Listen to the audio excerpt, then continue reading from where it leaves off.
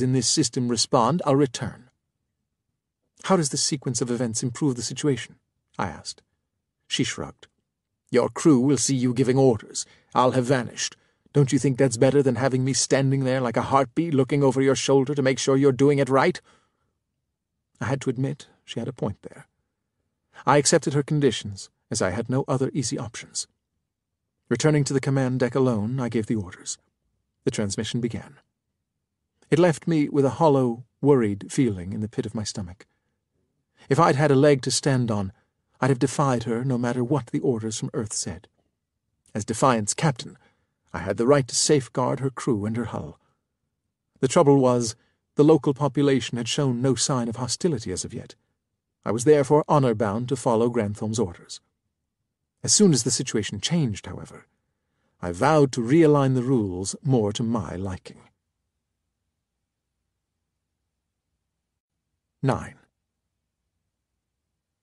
No one questioned my orders to begin transmitting the diplomatic address. Using a dozen languages and 100 binary protocols, the canned message spoke of universal peace and harmony.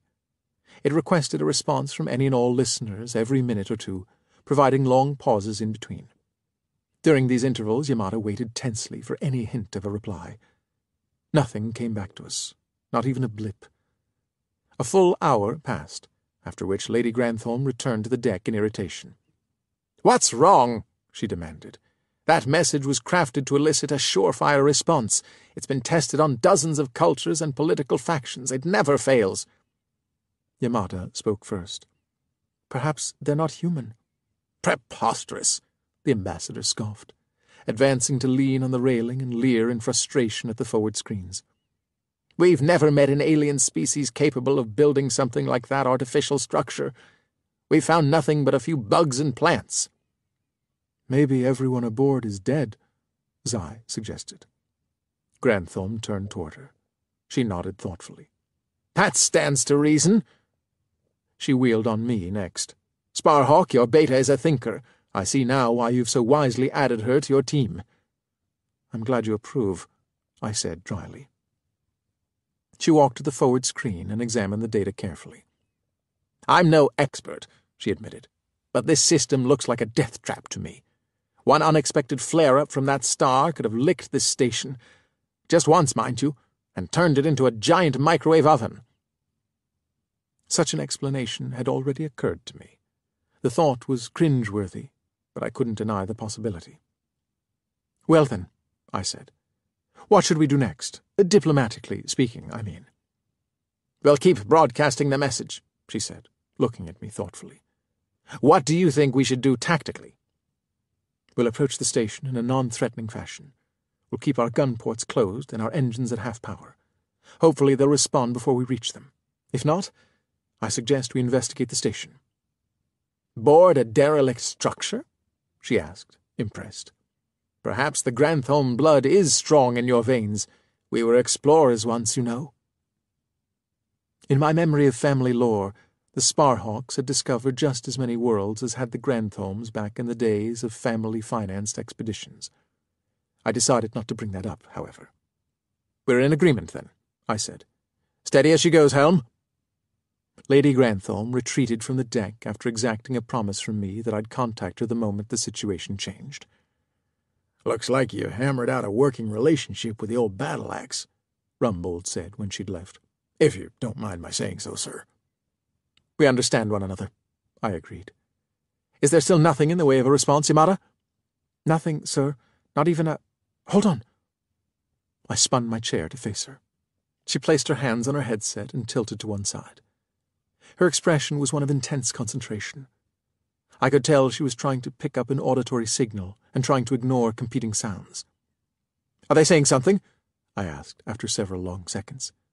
Yamada shook her head. "I'm not sure." "Zai, tap into Yamada's feed. In fact, pipe it to everyone, please." A moment later I joined them, listening to the raw data stream. All I heard was a tinny knocking sound, as if a hammer was tapping on sheet metal. "What's that? What kind of feed are we picking up?" "It's not a transmission," Yamada said. "I'm pinging the surface of the structure with low-powered lasers. The surface appears to be vibrating rhythmically. Every few seconds, The entire structure shakes a little. I don't understand it. So these noises are an interpolation of what it sounds like on the orbiting station? Right. If you were standing inside the structure, you'd hear something like this, only much louder. Turning back to the forward screen, I magnified the image to its maximum. The shape was that of a spinning polyhedron. There were 240 facets to the structure, each of them a triangular plane. Viewed as a single entity, the station looked almost spherical. As we watched, it slowly twirled around. We watched for a full minute before something significant changed. "Captain!" Rumbold shouted. "One of the facets. It's an opening. Something small is coming out of it. A whole bunch of somethings." From this distance it was hard to be sure about what we were looking at, but it was undeniably true that there were small objects coming out of the station. A black triangular mouth had yawned open, and it was spitting out items with regularity. I listened to the rhythmic knocking sound again. The beat of the knocking sounds matched the appearance of small objects. "They're launching something," I said. "That much is clear." "Missiles?" Rumbold asked. "No," Zai said with certainty. "They're fighters. They're taking up positions off to one side of the station, massing up into a large formation." "Fighters," I said, putting down my headset. "Apparently our diplomatic message has failed to impress these people, whoever they are." I began to order a logical series of countersteps. 2 minutes later, Lady Grantham made another appearance. "What's this?" she demanded. "Announcing war on our newly discovered neighbors, Sparhawk?" "We're taking defensive precautions. All Defiant's shields are up, and we're pumping defensive drones out of the aft tanks." "Well, suck them back up into your hold," she ordered. "I didn't authorize any such action." I glanced at her. "Madam Ambassador," I said, "I'm within my rights to defend this ship and her crew, not to mention you." "You're provoking them," she hissed, strutting around the deck and gesturing in frustration. "You've convinced them we've come to conquer them." "You were convinced an hour ago the system was dead. I'm only reacting to their hostile move." She made a guttural sound of vexation. "I'm going to have to take over this mission, Sparhawk. It pains me, but—" "It's too late for that," I said, brushing aside the computer scroll she thrust at me again. "We're in a combat situation. I'm now in charge of all tactical decisions." "What? I thought the situation was clear. I'm empowered to take command of this—" "Yes, under specific circumstances. I would think it would aid you to read the document again. Under these conditions, I'm in charge of the expedition." "This will go into my report, Sparhawk. Everything will be recorded and revealed at your court-martial." "Possibly your scenario will come to pass, if we should be so lucky as to survive that long. In the meantime, I suggest you return to your quarters and strap in. We're going to battle stations, and our maneuvers are soon going to become harsh." Apparently she had read the entirety of the orders we were both following.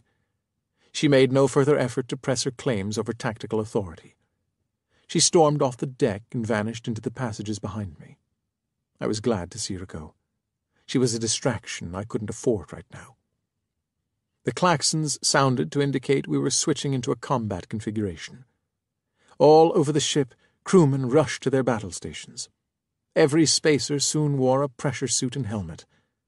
Armored ports rolled open to expose missiles, cannons, and dozens of other engines of destruction. Defiant's weapons were revealed like fangs in the mouth of a predator. "Shields are fully active, just in case," Zai said.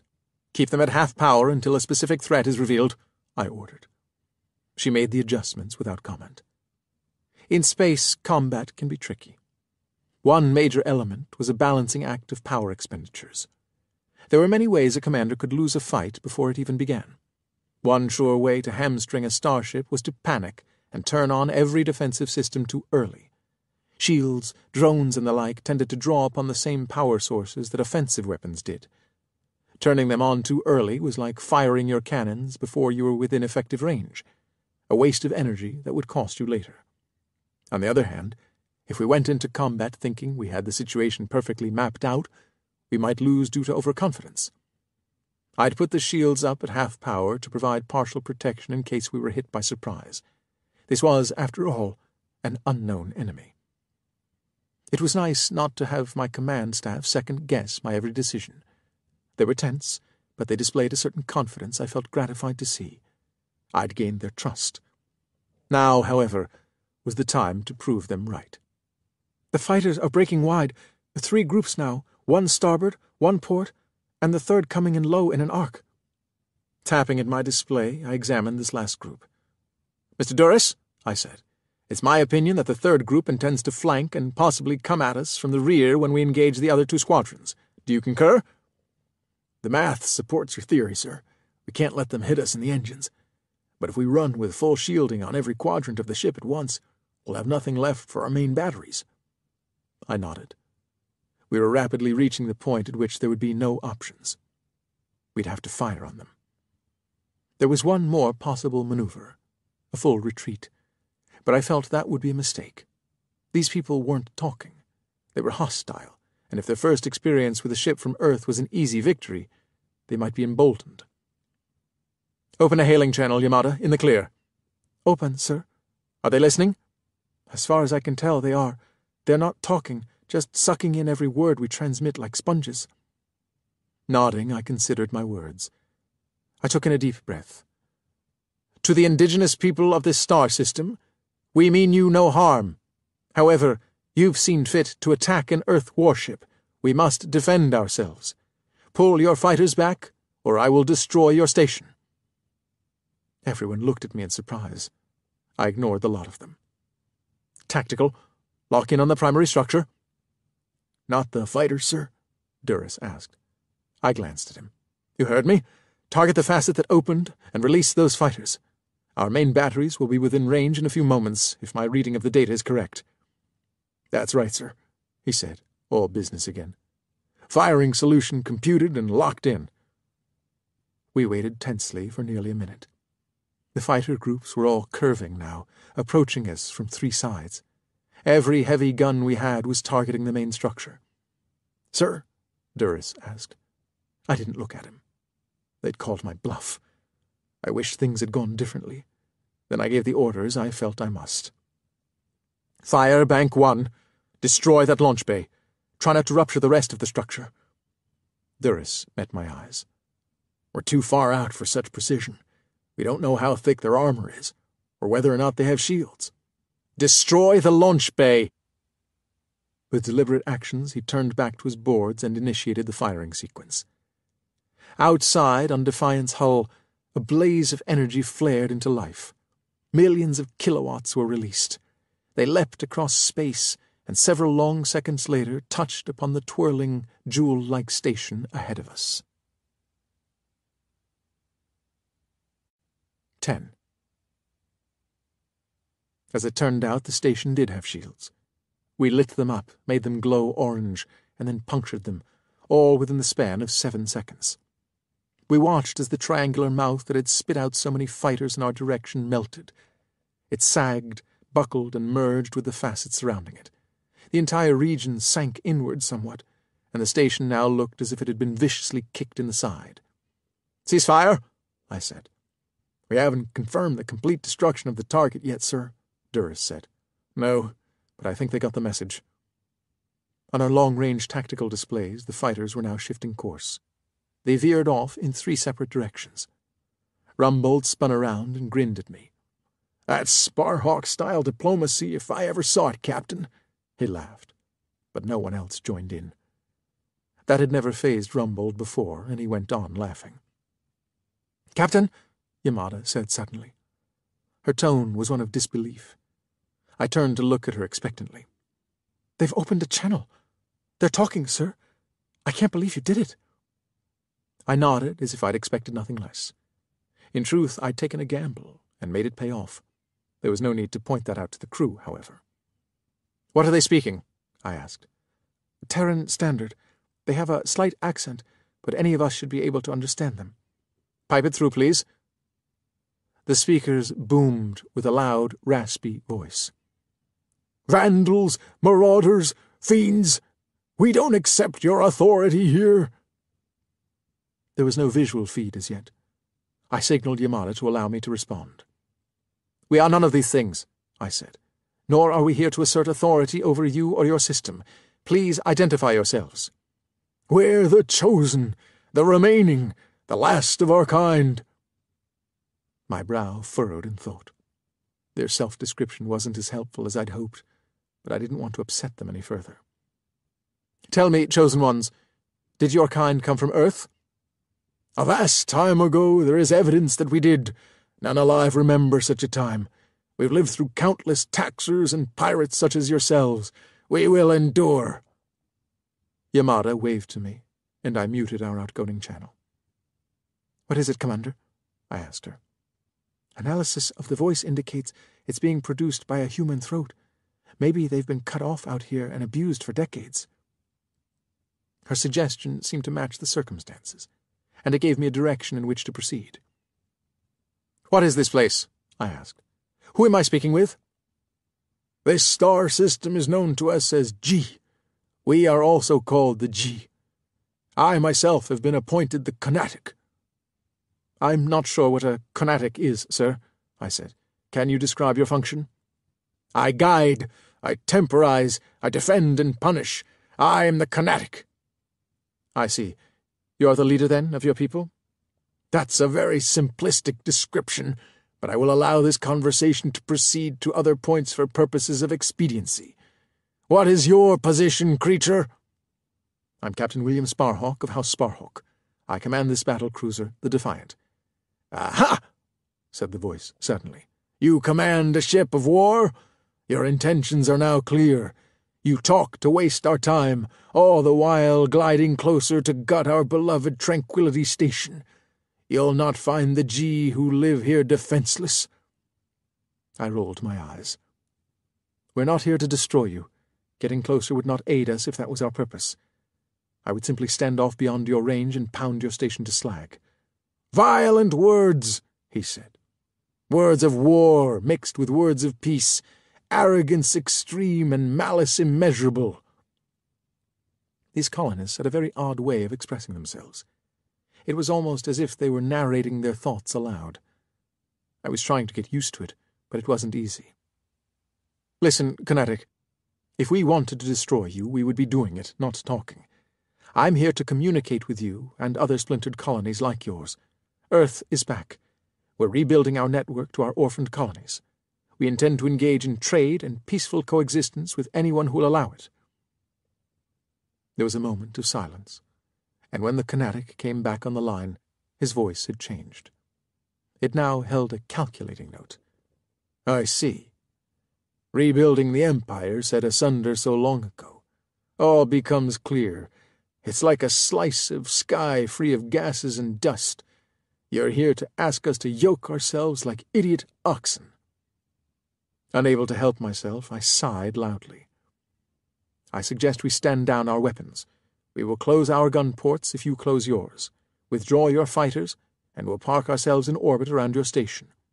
Then I'll come aboard with a few of my officers to meet you in person." "Invasion?" demanded the voice incredulously. "Does it think we'd be so foolish as to allow ourselves to be boarded without firing a shot?" The conversation went on in this vein for the next 20 minutes.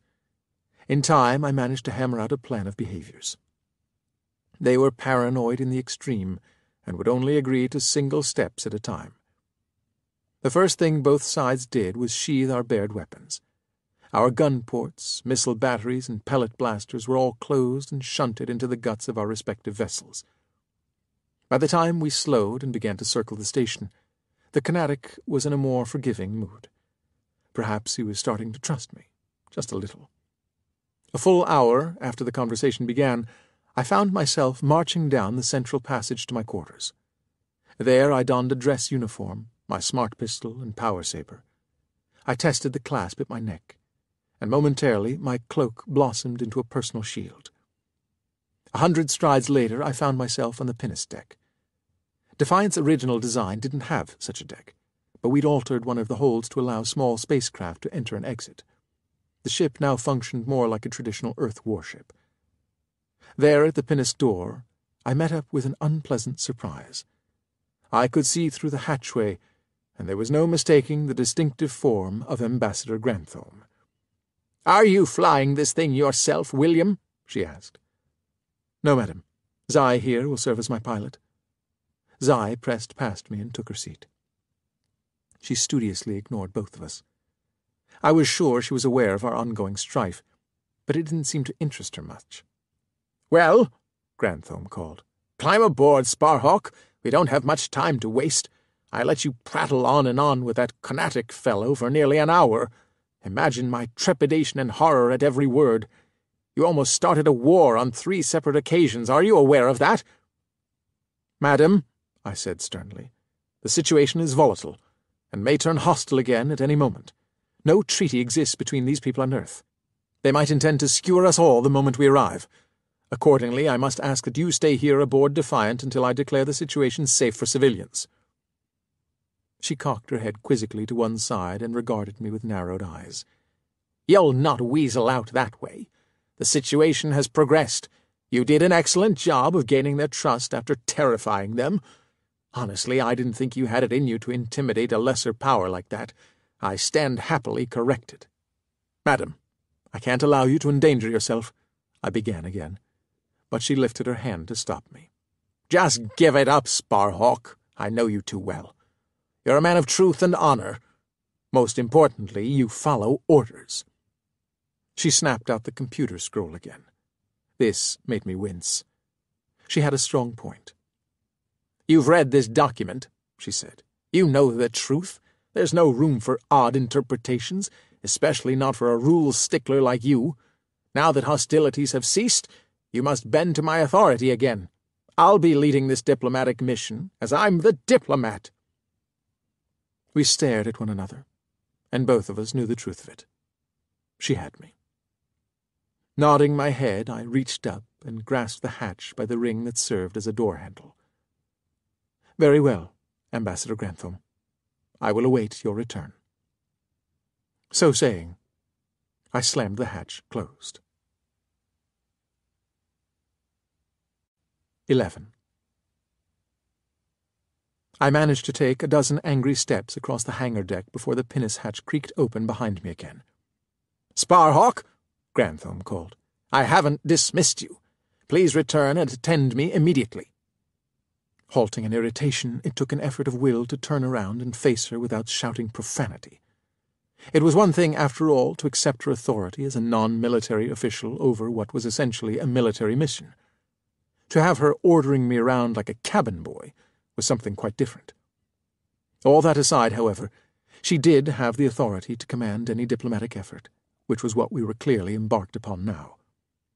Reluctantly, I returned to the pinnace and gave her a wry grimace. "You can't abandon your role in this effort now," she said. "Is this a fit of pique? If so, it's quite unprofessional."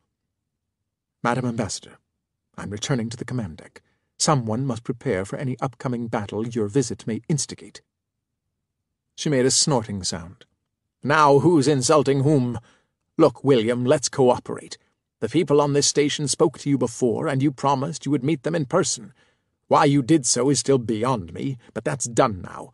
The point is they expect Captain Sparhawk to step onto their station." "I will command the away team," I said. "You must listen to me if things go badly. You can talk to their leaders after I introduce you. Agreed?" She laughed. "The away team? You mean yourself and this giantess? Fine. If things go badly, I would assume we'll all be swiftly killed anyway." With ill grace, I boarded the pinnace and moved forward to sit beside Zai. The hangar was depressurized, and a blast shield rolled away to reveal a black rectangle of open space. Off to the lower left, the station was visible. Zai lofted the pinnace, and we glided out into the void. The view was magnificent. Up close, the station resembled a multifaceted silver ornament.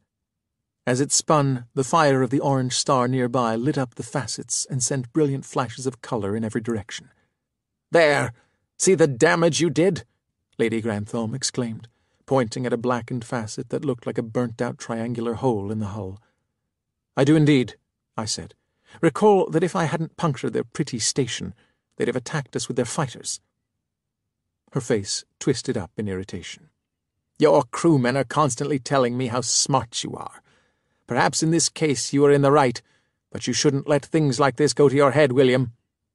Speaking of the fighters, where are they now? Following us, cautiously. They have yet to return to the station. Perhaps they can't because you destroyed their launch deck. I shrugged. It's possible. We said little else as we followed a landing signal toward the station. A section of the shield flickered out, and we entered the inner zone near the hull. At the last moment, when we were barely crawling, our guests finally saw fit to open another facet. The opening beyond it was pitch black. Zai eased the craft into this massive region. Up close, the station was more impressive than I'd realized. Earth had never built anything so large. The station had to be the size of a small moon, at least 5 kilometers in diameter. It felt as if we were being swallowed as we entered the station. The door slid shut behind us, and the chamber beyond lit up. I'd been expecting to see a cargo hold. Instead, we landed on a large deck in the midst of a dozen spacecraft. There were shuttles, repair ships, and several tugs. I assumed it was a small support fleet. "These ships are damaged," Zai noted. It was the first time she'd spoken since we'd launched. "How's that possible?" Grantham demanded. "Sparhawk hasn't taken a shot at them yet." "You're right," I said to Zai, ignoring the ambassador. "They're all damaged. That indicates this station has recently been in combat. But with whom?" "Maybe they're paranoid for a reason," Zai suggested. Together we left the ship and stood waiting near its landing gear. A group of armored troops approached with rifles in their hands. We made no hostile moves. "Captain Sparhawk?" inquired the lieutenant in charge. "I'm Captain Sparhawk." "Accompany me, sir." We followed the guards, who closed ranks around us. They took our sidearms, but left me my sword, assuming it was ceremonial in function. Zai eyed them with distrust, but she gave up her pistol sullenly. The troops around us kept casting sidelong glances at her. They clearly found her worrisome. The colonists weren't very tall people. They were all shorter than Zai and myself. Maybe they found our size intimidating. It was difficult to say. We were ushered into a chamber deep within the station. The more levels we traversed inward, the more people seemed to join the party. I was impressed by their numbers and by the apparent level of interest they had in us. At last we were marched into a sweeping chamber of unsurpassed beauty. The walls, they didn't look like walls. They were holographic projections, they had to be. An apparent landscape of lush beauty and sunlight rolled in a curving arc for kilometers around. From our point of view, it looked like we were at the bottom of a bowl, with fields, trees, and even gently rolling hills crawling upward in every direction around us. The guards smiled at our reactions. Even Zai seemed taken aback. "A false interior?" Zai asked. "An encapsulated atmosphere of such volume. This is an engineering marvel." "Don't be daft, girl," Lady Grantham said. "It's nothing but an illusion. Those walls are screens. They're probably less than 100 meters off." Frowning, I stopped to pluck a sunflower from a path strewn with white pebbles. I tilted my head up until I looked directly overhead. There, above us all, sat a bulbous contraption, much of which was shrouded in steam. It seemed to emit brilliant light from some angles, and was it possible? Silvery rain fell. Droplets were falling from it, sheeting down toward us. As I watched, the rain came to sweep over us and sprinkle us with light droplets. I turned to the captain of the guard and chanted. "I can't believe it," I told him. "This is marvelous. That's the core up there, isn't it? The core of the entire station? It's raining on us, and other spots are shining bright light, as if you captured your own personal sun." "Yes, exactly," he said. I couldn't help but note the pride in his voice. "This is real?" demanded Lady Grantham suddenly. "What a gross display of wealth! I like it. Powered by the sun outside, shining upon those countless solar collectors. Yes, and don't think that I've missed the brilliance of this move diplomatically. How better to begin a negotiation than to impress your opponents so utterly?" The guardsman looked bemused. "Truly marvelous," I said. "Is that what you've brought us here to see? To show us your engineering capabilities?" "No, not exactly," the captain admitted. "But we are thoughtful people. Determined, yes. Harsh, some would say. But we firmly believe the final moments of any being should be spent peacefully. Frowning in concern, I took stock of the situation. We had stopped marching. We were, indeed, at the end of the path of white pebbles we'd been following. A set of dark holes, freshly dug, could be seen here and there among the waving sunflowers. Turning back toward the guardsman, I nodded in understanding. My hand went to the clasp around my neck, which I touched with seemingly idle fingers. "I get it," I said. "You mean to bury us here, don't you?" "Yes," said the captain, brightening. "I hope you appreciate the gesture." Grantham froze. Her face displayed shock. Zai stood with her eyes cast low. I knew she was watching them all at once with her peripheral vision. Her bunched shoulders let me know she was ready for anything, despite her quiet demeanor. My eyes returned to the captain. "What gesture?" "This is my personal plot. I volunteered this land for special service. Others had refused." "Ah," I said. "Your generosity is to be commended." Lady Grantham's eyes slid to me. She clearly thought I was as insane as this farmer who so calmly discussed our murders. "That can't be the entire story," I said. "Surely there's something in this for you." The captain shrugged. "Well, I grow these sunflowers. I love the flavor of the seeds when they're soaked in brine. You'll feed them well, in my opinion. Also, I believe I can turn a better profit at the local market with the next crop by advertising they were fed by outsider fluids, even if they taste exactly the same." "How enterprising," I said in a tone I hoped was perfectly calm. Taking 2 strides toward the fields, I saw the squad around us become alert. They lifted their lance-like weapons. The tips were energy projectors. I wasn't sure yet whether they possessed range or if they had to be applied directly to the body to kill. I figured I would most likely be enlightened on this point very soon. "May I?" I asked the captain, reaching for a large bloom. "Ah, of course," he said, stepping toward me and touching the plant I'd indicated. "They said you would be uncivilized, but clearly you're a man of rare spirit." As his hands left his weapon and touched the plant in question, I made my move.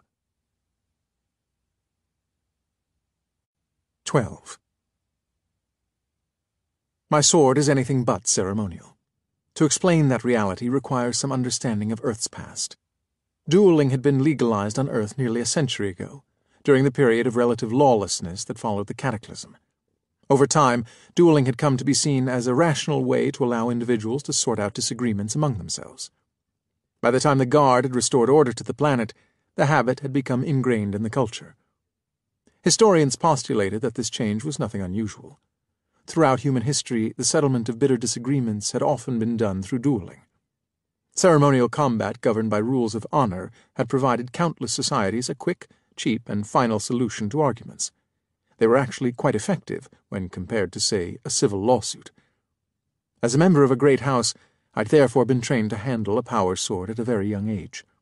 That process took decades, and it started with the use of my sword as utensil. As the duelists of centuries past had done, I'd been raised with my blade in my hand. I'd learned to use it as a pointing device, a tool, and even for eating at times. It had become an extension of my arm, and I felt more comfortable whenever it was within reach. The guard captain believed his power lance and the squad of troops backing him up meant we'd be easy to defeat, but he was taken by surprise. As a rule, I don't like deception. I refuse to practice it upon unsuspecting innocents. This man, however, had led us here under a false pretext. He was anything but honorable, farmer or not. My rapier was in my hand after a brief rasping of steel and leather. In a single motion, I drew it and drove it between 2 ribs. He fell to his knees, his heart pierced. His hand went to the blade, but I drew it out quickly. The captain's severed thumb dropped to the turf a moment before the rest of him sagged beside it. My other hand was at the clasp of my cloak, which served as a button to activate the garment. Some would say the cloak was an expensive rich man's toy, but I'd found it had served me well in any number of unexpected situations. The cloak lit up, extending a personal shield around my person. To an outside observer, a series of angular planes of force surrounded my body. I resembled someone locked in clear ice. The effect moved with me, however, following my actions perfectly. Surprised, the squad of soldiers only hesitated for a few seconds before they rushed me with their lance tips glowing. As yet, none of them had been fired in my direction. I surmised immediately that the weapons killed by touch. In their haste, the soldiers made a grave error. While rushing me, they'd turned their backs upon Zai and Lady Grantham. My aunt was elderly, but she was a mean old bird. I could have told them as much. She drew a hidden dagger and stabbed with it at the nearest man. He grabbed her wrist contemptuously, but then she caressed his arm with the blade. This caused a spark of power to erupt.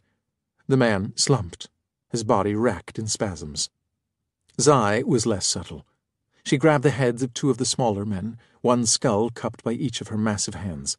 Slamming them together, she sent up a spray of blood. The muffled crunch was awful to hear. The last two men charged me and thrust. Their lances touched my shielding, and a shower of sparks resulted. Finding my defenses impenetrable, they quickly backed away with their weapons held up in a defensive posture. They were breathing hard, and their eyes were wide. Crushed sunflowers rustled under their boots as they backpedaled away from us. The crowd of civilians that had quietly followed us to this spot, undoubtedly planning to enjoy our execution and burial, now melted away from the scene with shrieks and pounding feet. "Don't let them live!" Grantham shouted. "They'll bring 1,000 more down on us." I glanced at her. "I'm in charge of this team's defense, remember?" She bared her teeth and held her dagger like a trained fighter, which she was. Turning back to the retreating soldiers, I lifted the man whom my aunt had shocked into submission. He was groggy, but he slowly regained the use of his limbs as I talked to him. "We must talk with your leader," I said. "Where is the Kanatic? I demand to meet him." This seemed to get through to him. "You demand to see the Kanatic?" "I do. Summon him or take me to him now. If you don't, I'll kill you where you stand." The guardsmen who'd been retreating had halted at a safe distance to watch and listen. They shifted uneasily on their feet, and I could tell they were considering another run for it. "I've easily slain half your squad without a scratch," I pointed out. "If you don't obey, my ship will soon kill you all." "What do you mean?" one of the wary guardsmen asked. "Do you really think a marauding ship from Earth would allow you to kill her captain? They'll melt this shiny station down to a puddle of liquid steel." They looked uncertain and fearful. I had to wonder, in that part of my mind that was still capable of reflecting on things coldly, how had these people degenerated to such a state? They appeared technological and capable, but there was an undeniable impression of the rube about them. They'd regressed in their knowledge of the behavior of others. Perhaps they'd even sunken into barbarism. I hoped the cosmos wasn't full of isolated colonists like these people. One of the survivors finally swallowed. "I'll contact the Kanatic. We must have guidance." "Please hurry," I said. "My ship is expecting me to communicate soon. As per their orders, they'll proceed with the destruction of the station within the hour." He nodded, licking his lips. I'd bluffed him, but there had been some truth to my words. Left out of contact with me for long enough, First Officer Duras would assume command. He'd definitely consider damaging this structure. There would certainly be a great loss of life, whoever won the conflict. The three of us were soon left to our own devices. Lady Grantham turned to me and treated me to a very unfriendly expression. "I've lived for over a century," she said, "and to think, after all that time, I'm going to end my days the victim of barbarians in this alien place. It's not fitting at all." "You choose your path. We came as explorers. History is littered with any number of dead explorers." "You're too clever for your own good, Sparhawk. You're arrogant, overconfident. Just because you've won so often is no guarantee you'll win here today. These people have only to call for reinforcements. They'll pincushion us with arrows or encircle us with their powered lances and jab until we're dead." I shrugged. "It may turn out the way you suggest." "Why, then, are we here?" she demanded, her voice cracking in exasperation. "We're on a diplomatic mission," I said. "What would you have said if I'd destroyed the station and all its inhabitants when they attacked instead of trying to come to terms?"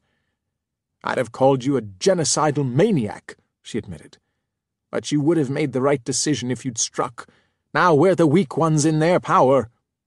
"I disagree. We're engaged in diplomacy of a sort. If we hope to make friends with savages, a certain degree of risk is to be expected." She sniffed.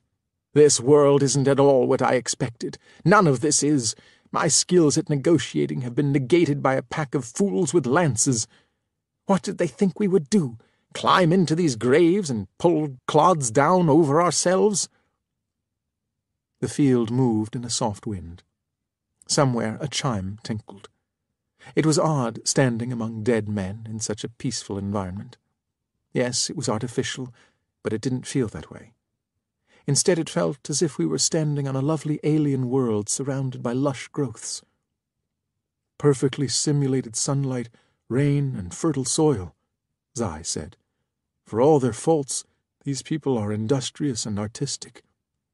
"They possess an appreciation for beauty and engineering," I agreed. "Too bad they've fallen into a state of fear," continued Zai. I turned to her thoughtfully. "Is that what you think? You might be right. Since we got here, they've been acting like we've come to abuse them. That would indicate they've been abused by others. We must try to get to the bottom of their story in order to more fully understand them." "These people have clearly suffered much," she said. "They're so fearful, they're dangerous. But they make terrible warriors." In the midst of our discussion, a figure appeared. The figure was slight and feminine. No one else accompanied her. "Who are you?" I asked. "I am the Kinetic," she said. "I watch all, and all watch me. You have done much damage here." Frowning, I looked around at the land. I sensed immediately how the scene must appear. We stood in a field of lovely trampled flowers with 3 dead men at our feet. "Perhaps we can help," I said. "We can bury your dead. They will feed the flowers with their fluids." The Kinetic brightened. "Yes," she said. "That would be best." Zai and Lady Grantham exchanged baffled glances, and they both shrugged. While Grantham stood well clear, Zai and I bent to the task.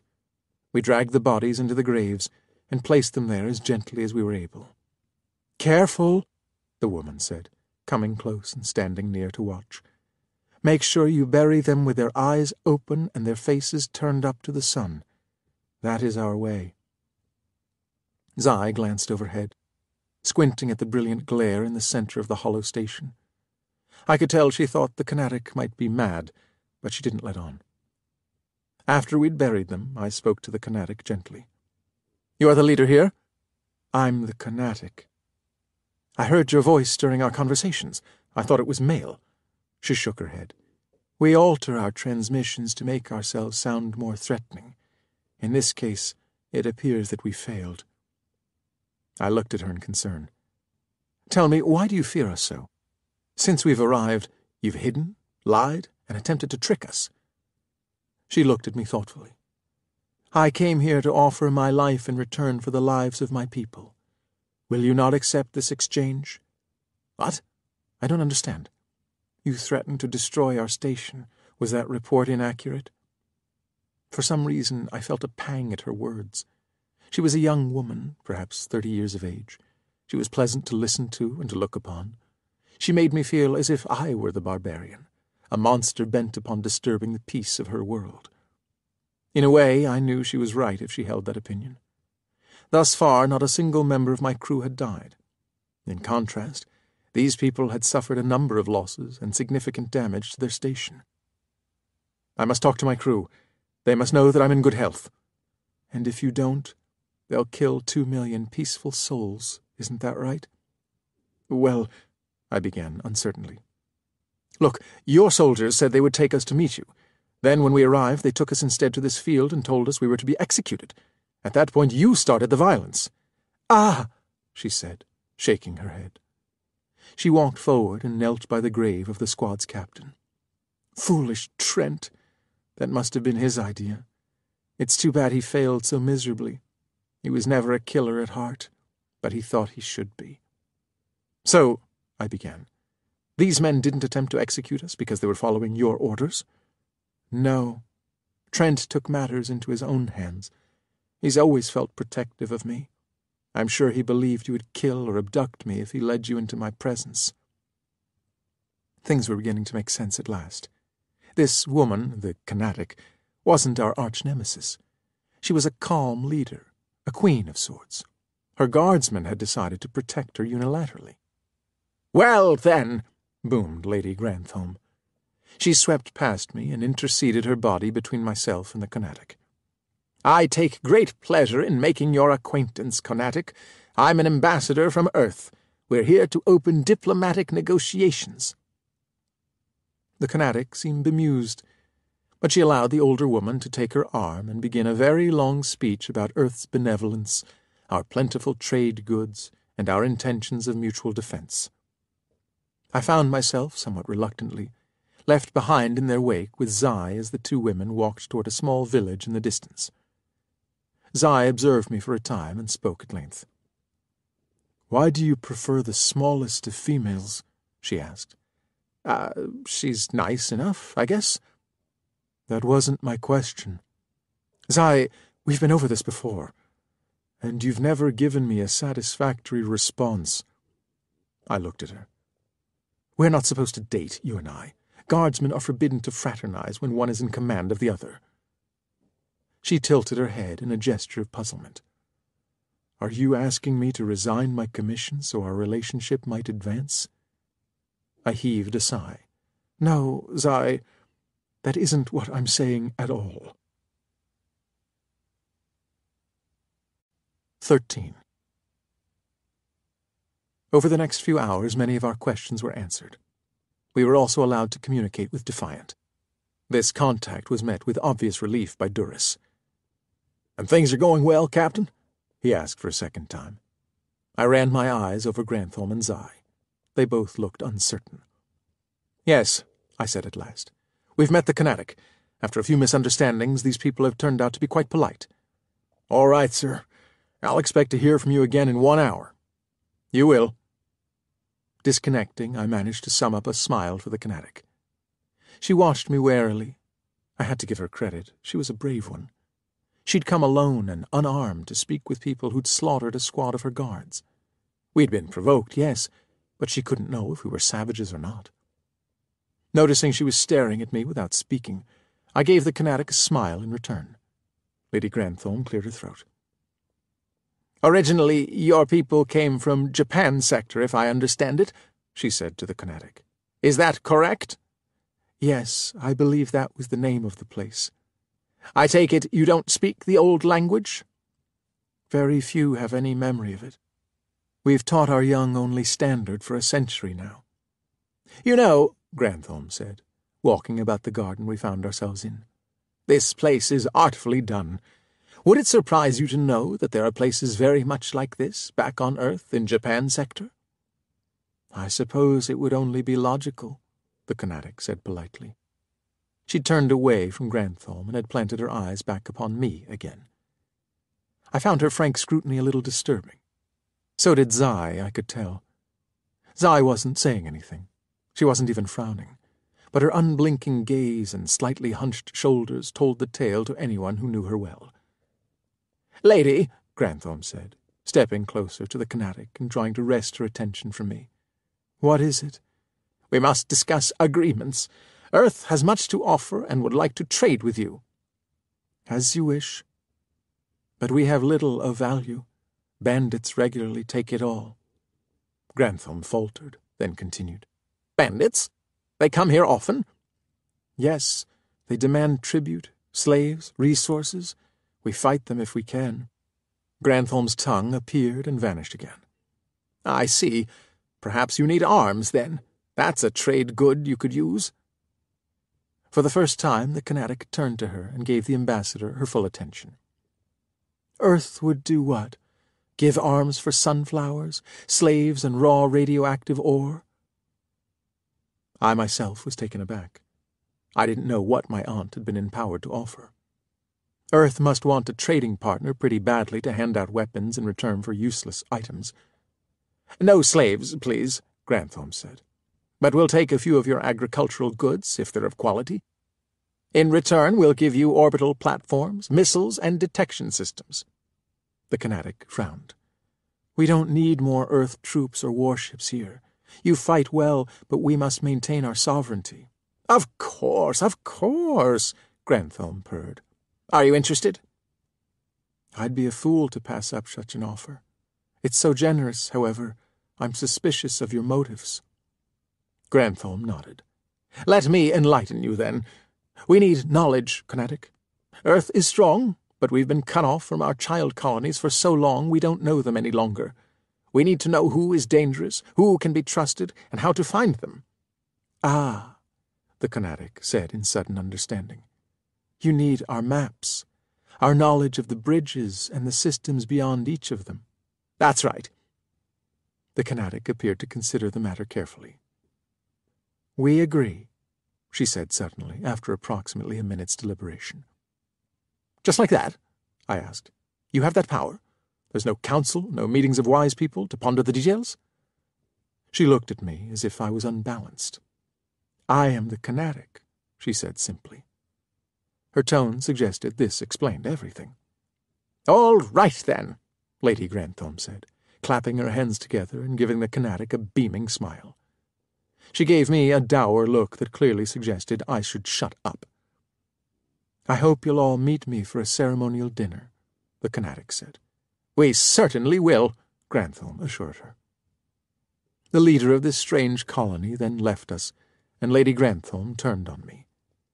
"William," she said, "please don't question the sanity of our hosts if they immediately agree to our terms."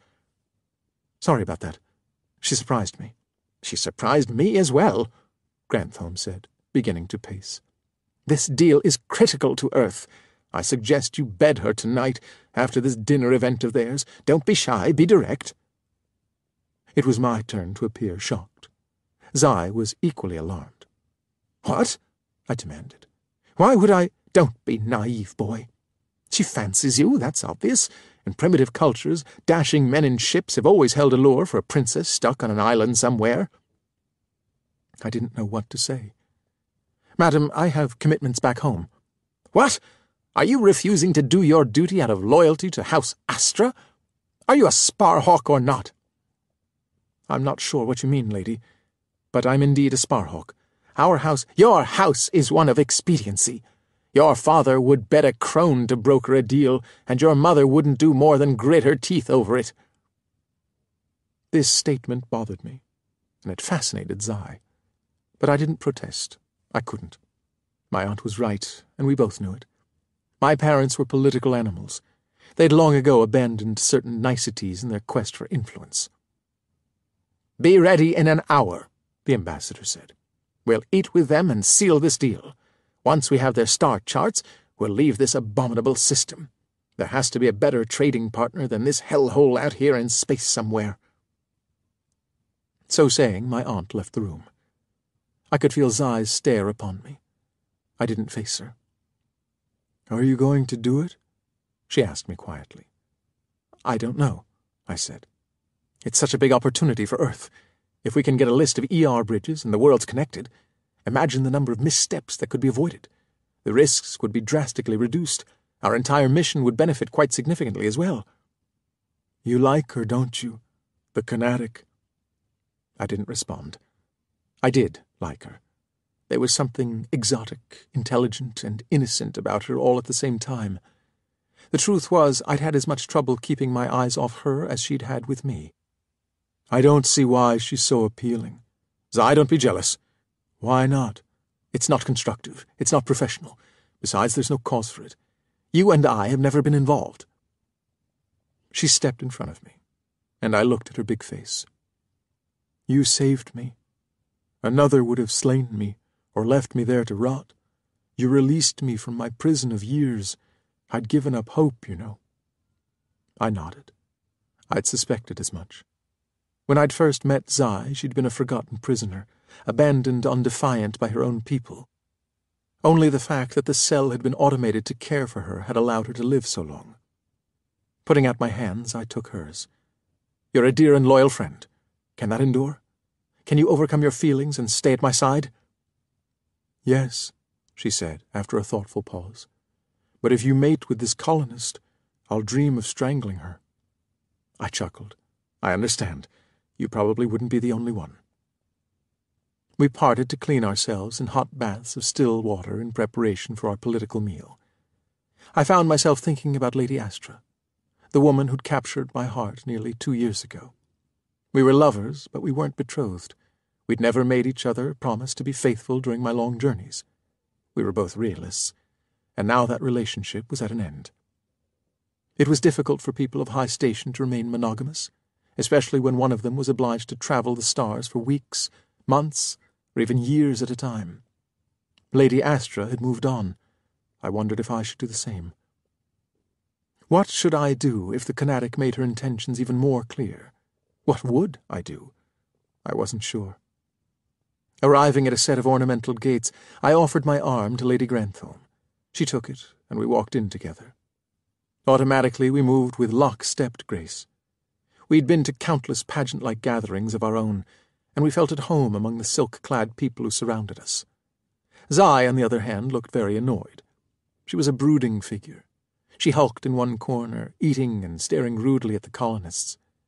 The natives dodged out of her way whenever she approached the central buffet to fill her plate again, and she offered no apology for scaring them. She ate a lot, but I pretended not to notice. The food itself was excellent. There were many dishes of an earthly nature, such as kiwi-like fruits, chilled slices of spiced fish, and rice with a peculiarly long grain. But there had been several dishes I couldn't readily identify, such as a dark meat that tasted something like a cooked beet. The Kanatic finally made her appearance after everyone had eaten and engaged afterward in polite conversation for nearly an hour, awaiting her arrival. Apparently, coming to the party late was normal for the Kanatic. Her glorious entrance stopped my conversation at once. I could no longer recall what I'd been talking about. She wasn't as she'd appeared before. Instead of simple utilitarian clothing, she dressed in a blooming gown of white. The gown itself wasn't a flat fabric, but rather was made up of countless triangular wedges of cloth sewn together. I realized instantly that she was wearing a costume that resembled the station we were dining within. It was an odd effect, almost something a primitive people of Earth might have done. Whatever the intention and the origin of her clothing, the effect was stunning, and her face was lovely. I stood up when the rest of the people did, and I felt myself entranced. She made no lengthy speeches. She nodded to those who came close to greet her, and she eventually made her way to Lady Grantham and I. My aunt gave me an unsubtle nudge. I stepped forward and bowed low, sweeping my right hand almost to the floor as I'd seen the others do. "My lady," I said, "you look lovely tonight." Those around us who were within earshot fell silent and froze. Instantly I realized I'd committed an error, a breach of etiquette. Rather than apologize, I smiled broadly. Surely these people must realize I didn't know their customs. "I'm sorry if my nephew offends," Lady Grantham said quickly. "He's never been an easy one to train." The Kanatic slid her eyes to my aunt, then back to me where they locked in place. "It is nothing," she said.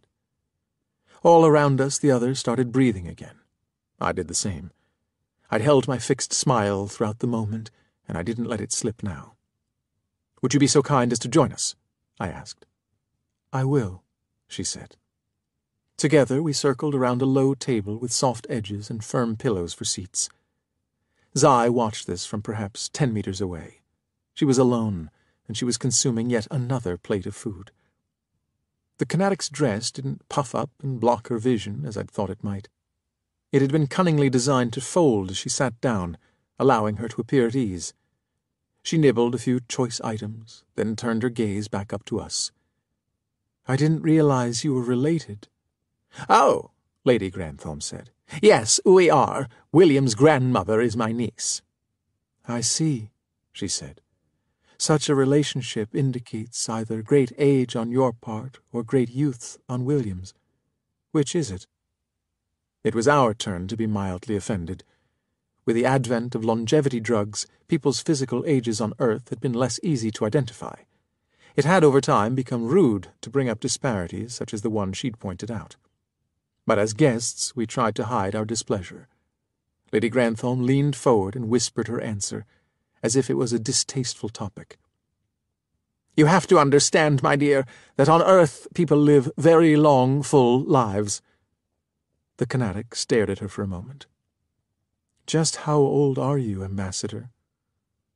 My aunt licked her lips. Her eyes flashed, but she managed to hold on to her smile. "I'm 170 years young." The Canatic made a tiny coughing sound. Her eyes widened to an almost comical degree. "Really? How is this possible?" I jumped in then, explaining that we'd developed Rejuve on Earth, and later on even more powerful longevity drugs. She listened closely. "So," she purred, "how old are you, William?" "I'm still under 30, I said, smiling. It was barely true, but I knew the answer was the right one, because she seemed relieved. "Good." Our conversation became lighter after that. The Canatic explained the origins of every dish at the feast. Some were alarming, such as the skull-sized spiders they'd learned to grow in their air shafts, to others which seemed perfectly normal to us. By the end of the discussion on foodstuffs, I'd learned the station had regular trading partners as well as raiders. Since they'd never seen our ship before, they'd assumed we were the latter when we'd arrived.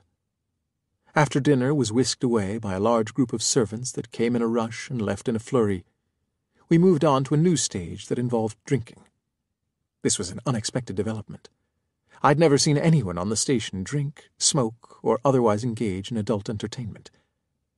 The clear liquid the Canatic poured into a tiny cup for me was quite potent. It tasted like pure ethanol, and I almost sneezed when I sniffed it. Very quickly the nature of the party shifted as we all sipped and relaxed. People became louder and less reserved. I chanced to look in Zai's direction. She was still lurking in the corner. Alone and watching us, she refused the drink despite the attempts of multiple pourers. Lady Grantham soon noticed her as well. She leaned close to me and hissed in my ear so that no one else could hear. "You have to get control of your bodyguard. She's being extremely rude. Can't you send her back to the ship or something?" "I think you misunderstand the nature of our relationship," I told my aunt. She gave me a frown. "What? Are you bedding that big woman as well?" "That's not what I meant," I said in irritation. The Canatic giggled suddenly. We looked back up at her. "You two are different," she said. "When we drink, we smile." I forced a smile. I, too, was being affected by the drink, but I had implants that were capable of chemically neutralizing the intoxicating effects if I wanted them to.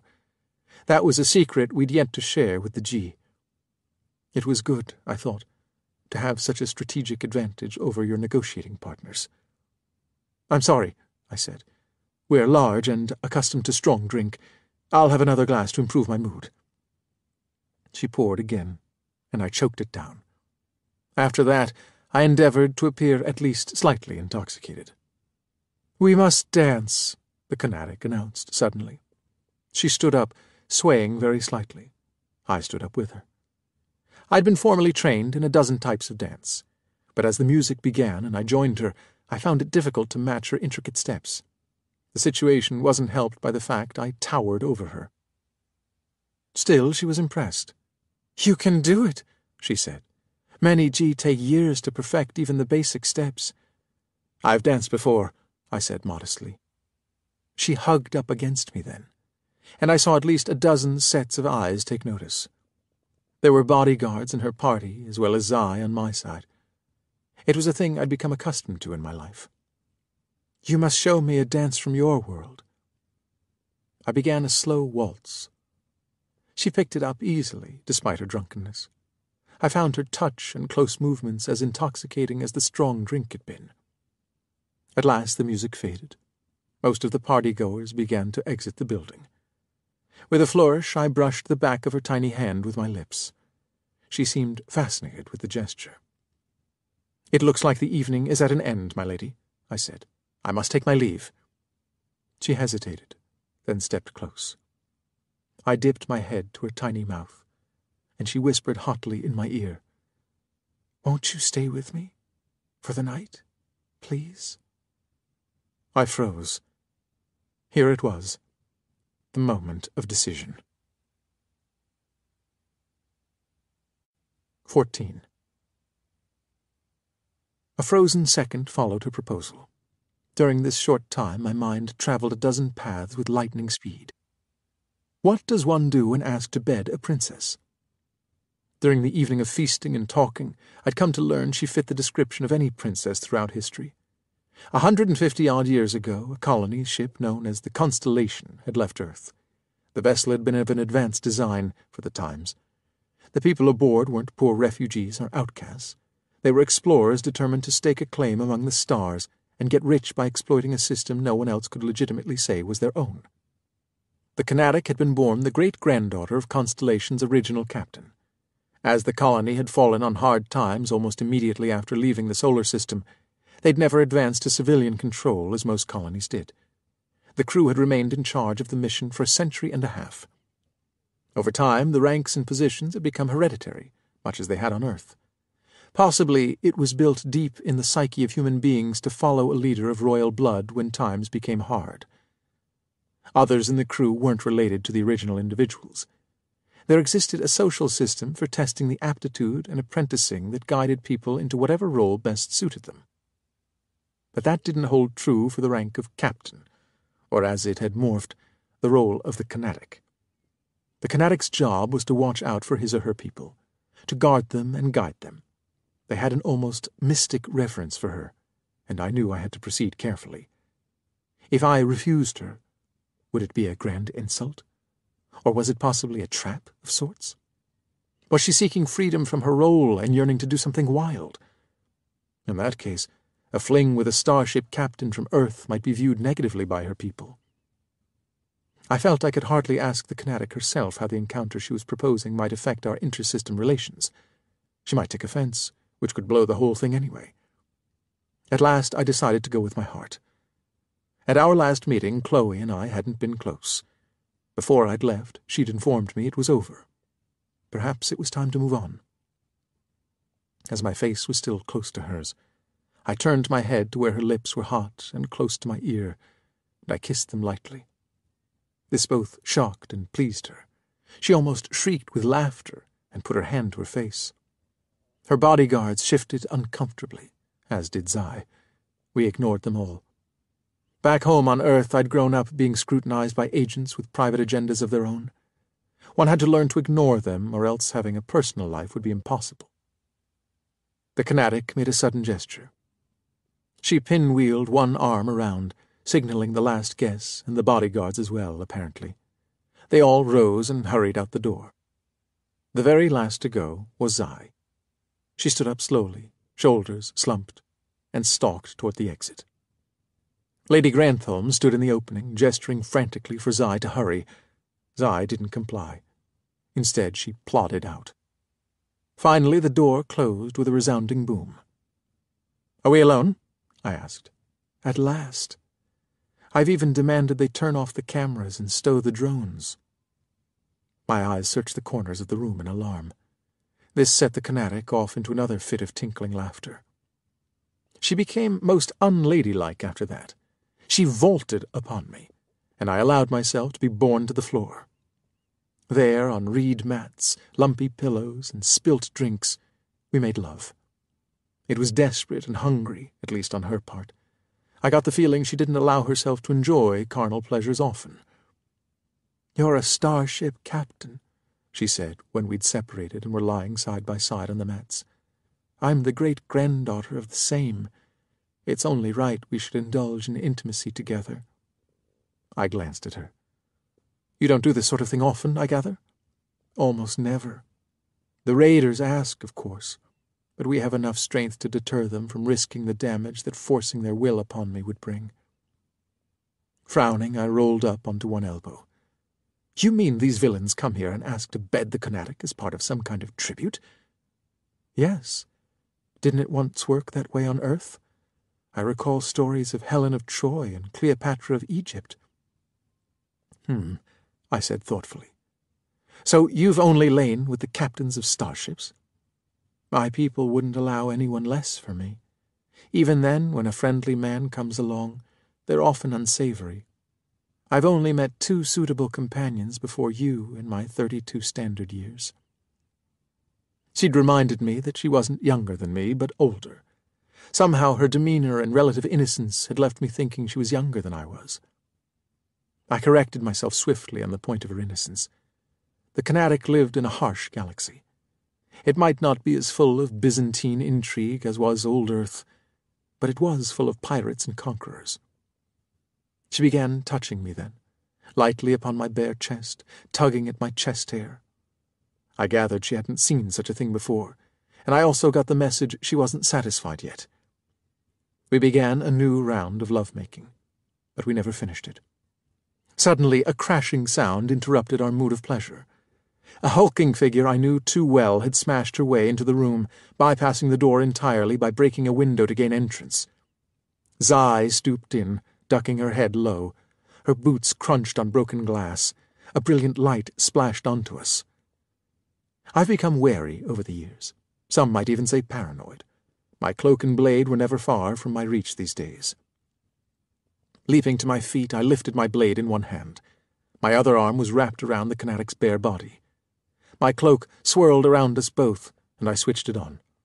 A series of gossamer planes of force enclosed the 2 of us. "I'm sorry, Captain," Zai boomed. "There's no time. We must return to Defiant." "What's the hurry?" I demanded between clenched teeth. Zai had always been jealous of any other female that I'd encountered. She'd taken on the role of my bodyguard, but sometimes she took that task too literally in my view. "A squadron of raiders is approaching," she said, running her eyes over us. 9 ships in all. They're out of range but approaching fast. They're ignoring every call Duras sends to them. Lady Grantham instructed me to locate you and escort you back to Defiant." By this time the Canatic's protectors had opened the front door and rushed inside. They stood with lances glowing blue in the dimness.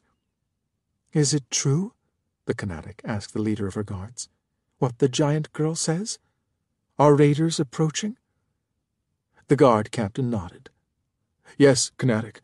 A squadron of pirate ships has arrived. They're led by the raiding ship Blaze." "Captain Lorne from Delamont has returned so soon?" she asked. "That bastard. He promised he'd hold off from visiting for 3 more years." "Perhaps he left probes," Zai suggested. "Perhaps he spies on you in secret, and when we arrived, he decided to drive us away." The Canatic nodded. She was slipping on her clothes. She ordered everyone out, and they obeyed, even Zai. I kissed the Canatic one last time, deeply. She and I shared smiles. We lingered, but said nothing. Both of us knew it was time to leave our interlude behind and get back to work. We were leaders of different peoples with different missions. Our private lives were minor details in the maelstrom of events. We parted, and I ran to the elevators. Zai followed me. I heard her heavy footsteps, but she didn't say a word.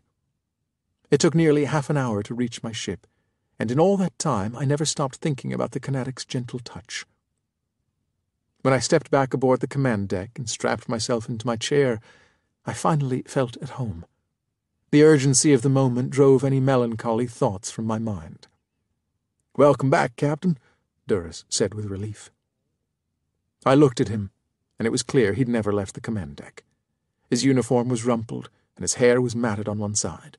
He'd probably slept in the command chair. I frowned, thinking that the man should learn to pace himself. He was too much of a worrier, perhaps, to ever captain a starship of his own. "Sir, the pirate leader is hailing us," Yamada said. "Put the call on screen," I ordered. The forward screen flared into life. I don't know what I'd expected, but what I saw wasn't it. Rather than a surly pirate of earthly lore with colorful dress, a hoary beard, and a toothless grin, I was met by an even more startling image. Captain Lorne was a Stroge. That much was more than clear. His body was half machine and half human. The human pieces didn't match up, however. I could tell he'd taken trophies of flesh and plugged them haphazardly into his own mass. Exposed metal poked through his central biomass, gleaming like wet bone. Most prominent of these revealed structures were his shoulders. They were shaped steel joints with cables that whirred and snaked when he leaned forward to look us over. His arms looked fairly normal, but while the fingers of his right hand were pale flesh, those of his left hand were comprised of a webwork of steel rods. Each metal finger was as big around as a cigar.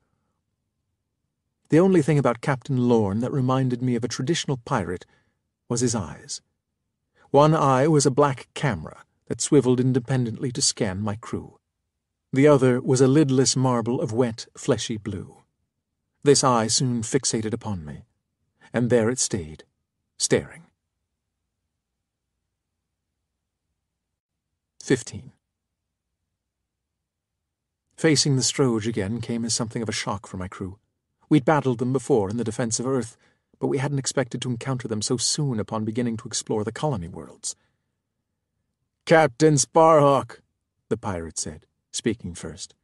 "I recognize you. You were highlighted in many reports after our failed mission to retake Earth." "I'm afraid I don't recognize you," I said evenly. "I'm glad you apparently have a human brain, however." "Is that meant as an insult?" Captain Lorne demanded, shifting uncomfortably in his chair. His shoulders whirred and clicked as he moved. "My mind works as well as the full electrics, I'll have you know." "No insult was intended, sir. I was merely noting that your manner of speech is more natural and fluid than your counterparts with artificial neurology." "What of it?" snorted the pirate. "I think it might be easier to deal with a being whose brain is at least made of flesh. I've dealt with a number of your kind, and I found those with biological minds are more neurotypical." Lorne stared at me thoughtfully. I could tell he was surprised at my reactions. Rather than displaying fear and dismay, I was exhibiting personal knowledge of his people. I wanted him to know I could deal with and defeat his kind if necessary. In truth, my guts were roiling inside, but I hid all that and projected the utmost confidence. Lorne said after a pause. "It's as the Nexus calculated. You're an existential danger to our plans. You must be countered, and if at all possible, excised. I'll make you a bargain, Captain." "I'm always willing to listen to diplomatic offers." At that moment there was a ruckus behind me. Someone pushed past security and rushed to grip the command deck railing. Lady Grantham pointed a long finger at the screen. Her finger was shaking and slightly crooked. "Agent Sparhawk, how many ways will you seek to engage in diplomacy without my input?" she raged. "This can only be a plot." I wheeled my chair to face her quizzically. "A plot? Yes, you left me back on that station without consideration. I had to beg the Conatic for transport back to Defiant. Didn't you notice I wasn't there on the pinnace with you while you flew to the ship?" She had me there. I had forgotten about her. The confrontation with Zai, the arrival of this pirate squadron, and most of all my bittersweet dalliance with the Conatic, had driven all thoughts of my aunt from my mind. It wouldn't do to admit this, however. "I'm sorry, madam," I said. "My first duty is always to my ship. I rushed here to take up my battle station." She stalked around the central deck, moving hand over hand along the railing. "That's just it," she said. "You rushed to battle, but no battle need occur. I'm here to perform my duty, to create peace where you would only deliver strife and destruction." My eyes turned back toward the pirate, who was still there, quietly leering at us from the forward screen. I could see he was following the conflict with intense interest. He wasn't even saying anything, just listening. "Captain Lorne," Grantham said, turning to the Stroge at last, "I'm Ambassador Grantham, and I'm empowered to negotiate on Earth's behalf. I must apologize profusely for any problems Sparhawk may have caused. I would like to offer—" "Apologies aren't good enough," Lorne spat out. "You must concede your claims here. Leave this system, never to return." My aunt seemed flustered. "That's an extreme position," she said. "We can negotiate." "No, we can't. Not until certain basic conditions are met." "I don't understand your hostile attitude, Captain." "Then let me spell it out for you, Ambassador Grantham. Your fleets drove my people from the solar system unfairly. It's our home just as much as it is yours. The system is large, and we could have been accepted as co-owners, but instead we were attacked and exiled." The ambassador gave me a plaintive look, but I shrugged. I planned to sit back and watch her diplomatic skills in all their glory. "You started off by infiltrating and attacking us," she said, returning her gaze to Lorne. "We responded in an act of self-defense." "Nevertheless," Lorne said, "you're seen as the aggressor by the Stroge. You must therefore make concessions to regain our trust. Are you willing to entertain our proposals?"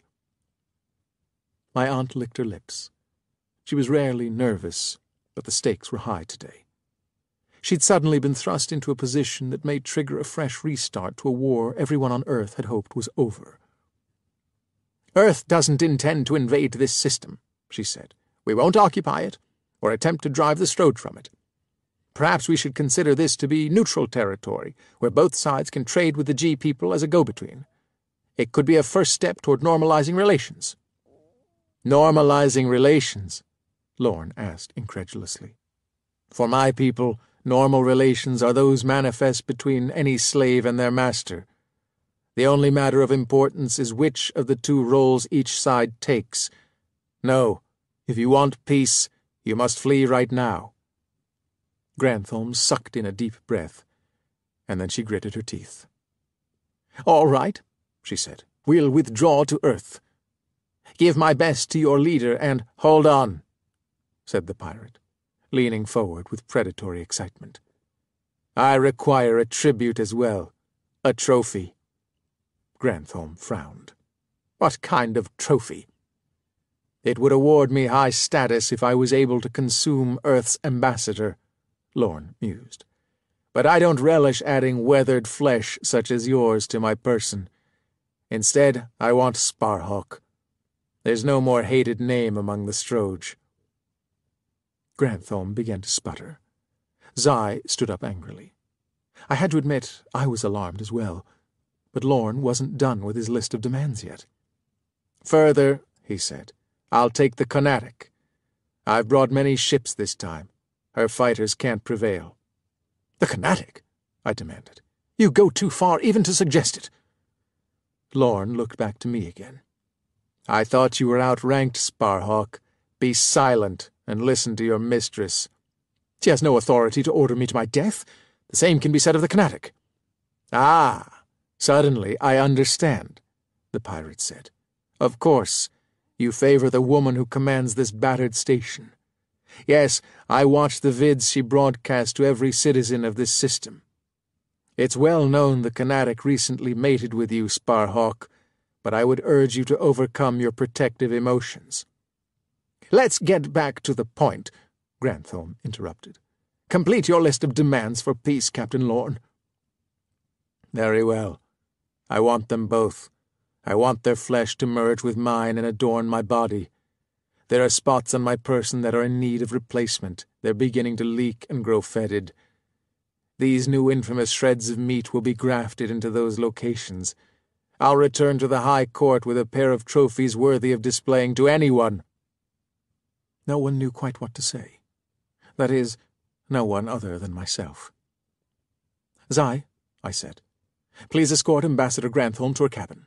Her work here is done." Grantham was grabbed rudely. She squawked and clutched at my chair as she was marched away. I turned to watch her removal. "This is a diplomatic crisis," she insisted. "I'm still in command of this mission." "I would agree that we're in a crisis," I said, "but the matter has been removed from your hands. This pirate has physically threatened both myself and the Conatic. You should recall that you entered into a mutual defense treaty with her only yesterday." "You'll not get away with standing on that thin tread," she complained. Zai applied fractionally more pressure to the elderly woman, and she was driven from the deck. Spinning myself back around, I found the pirate had manufactured a sad face. "A pity," he said. "You're likely to be destroyed before I can overcome your ship. I really wanted to merge with you, Sparhawk. There's no greater prize in the galaxy." "My apologies, Lorne," I said, "but this discussion is at an end. You've chosen the path of war. The record will clearly show that for all time." The hunched creature grinned. "We shall see if you're as good as they say you are, Sparhawk." The screen went dark, and the star field returned. "They're accelerating, Captain," Yamada said almost immediately. "The Raider squadron has shifted into a wedge formation." "Sound battle stations? Are the engines ready for battle speed?" "Yes, sir." "Then let's move out. Put some distance between us and the station. We'll try to get the Stroge to move between us so we can put them into a crossfire." The ship began to lurch and heave under us. The power of Defiant was awe-inspiring at times like these. She was greater than she had been when she'd been commissioned by the Betas long ago. The best Earth technology had been applied to improve her. The resulting amalgam of tech from several worlds had created a ship that was unique in its capabilities.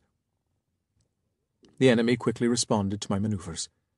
They changed course, shifting into an arc that would place my ship in range while staying outside the range of the station. My estimation of Captain Lorne's capacities rose. "Captain," Duras said, "I think we should move around behind the station. Let it serve as a buffer between us and the enemy ships." I looked at him, then slid my eyes back to the tactical screens. The Kinetic had deployed her fighters in 3 groups, as she had before. They were wisely hugging up close to the station, no doubt watching the drama that was unfolding outside her walls. "How quickly we consider throwing our new allies into peril when a serious enemy arrives on the scene," I commented. Duras moved closer to my command chair and lowered his voice. "Sir, I urge you not to let your personal feelings interfere with the decisions you must make regarding the survival of this ship." Becoming annoyed, I stood up and walked to the tactical planning tables in the back of the command deck. He followed me. "First Officer Duras," I said, "have I done anything to suggest my judgment is compromised?" "No, sir." "Good. Now, please save such fears for a moment when I've earned them." "Yes, sir," he said, hanging his head. "I was in the wrong. Sorry, sir. The situation is intense." "Exactly. That's when I need you on the top of your game. Now, let's figure out how best to destroy this force." Over the next few minutes, I contacted the Kinetic and requested support from her fighters, but she refused. She explained regretfully they were her only defense, and she needed every one of them to protect her station. I couldn't argue in good conscience. I wasn't surprised by her reaction in any case. The station was at a disadvantage in this scenario. That was generally the case with any fortification. The ships on both sides could move freely, while she was stuck in place. She couldn't take the initiative. She could only react. We worked together on the tactical boards for 20 minutes, gaming out various strategies with the help of the planning computers. The situation was grim. "We outrange them and outgun them ship for ship," I said, "but there's no denying the fact they outnumber us." No matter how we set up the battle, the computer predicted defeat. Each time the pirates pulled us down like a bear encircled by a pack of wolves. We could take out several, but we could never take them all. "There's only one solution, sir," Duras said. "We must flee." I considered it, then rejected the idea. "There are factors at work here aside from the calculations. One of them is moral. These Stroge are humans, at least partly. If we can break their will, they'll run." Striding back to the command chair, a deflated Commander Duras followed me. "Helm, swing about," I ordered. "Take us closer to the Stroge forces until we reach maximum range. I want to snipe at them while retreating with our superior speed." The ship made a gut-wrenching turn that lasted 10 minutes or so. We'd built up enough velocity to transform a course change into a long, drawn-out affair. The maneuver ended with us making a sunward pass, crossing the path of the pirate ships at an angle. "Maximum effective range attained," Zai reported from the weapons board. "Commence firing. Go easy, give the chambers plenty of time to cool between salvos. We might not hit much anyway." She doubled up the timing on the cooling cycle, and the big guns began to release gouts of energy in the direction of the enemy. We were about 2 million kilometers out.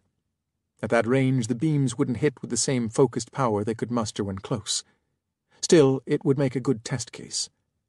I had no idea how armored the enemy was, or what kind of countermeasures they might possess. The pirates sensed our fire when it struck one of the outside ships of the formation.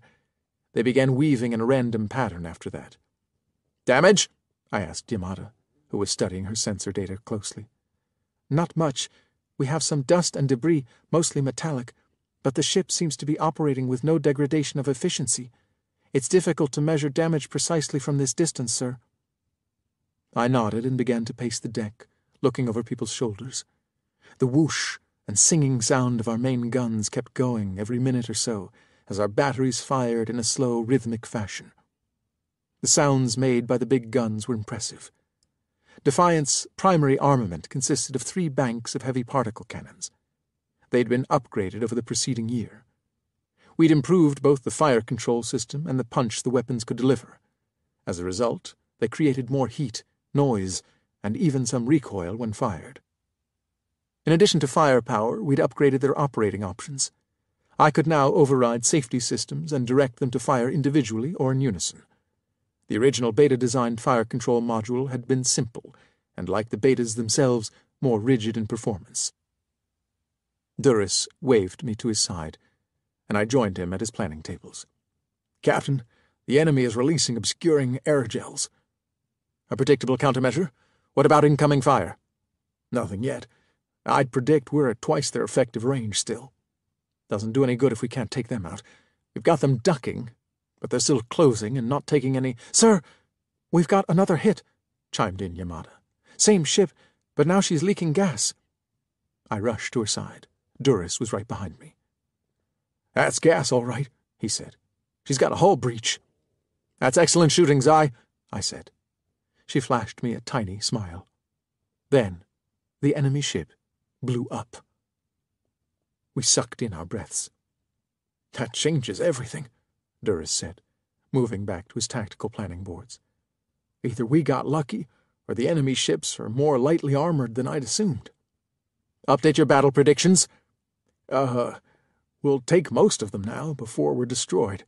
6 at least, maybe as many as 8. I frowned. I'd hoped for victory. "What's the turning point?" He shrugged. "The moment they get within effective range, we can keep firing, getting closer every minute, blowing them down. If we can take them at this rate, and a little faster, we'll get maybe 3 more. But then they'll be able to hit us in return. They'll outgun us and destroy us." I knew math didn't lie, but I also knew that tactics could drastically change the math. "Everyone get to their seats and harness up," I ordered. After a fraction of a second, they were all rushing to obey me. "Sound emergency maneuvers. Get everyone into a seat in 30 seconds. All over the ship, klaxons sounded and lights spun. The crew buzzed in my ear as decks reported in. Some wanted to know what was going on. Others were confirming that they'd complied. I gave them their 30 seconds, then another 10. Finally, I figured they'd had all the time I could spare. "Zai," I said, turning to her. "If we black out, take over." "Will do, Captain."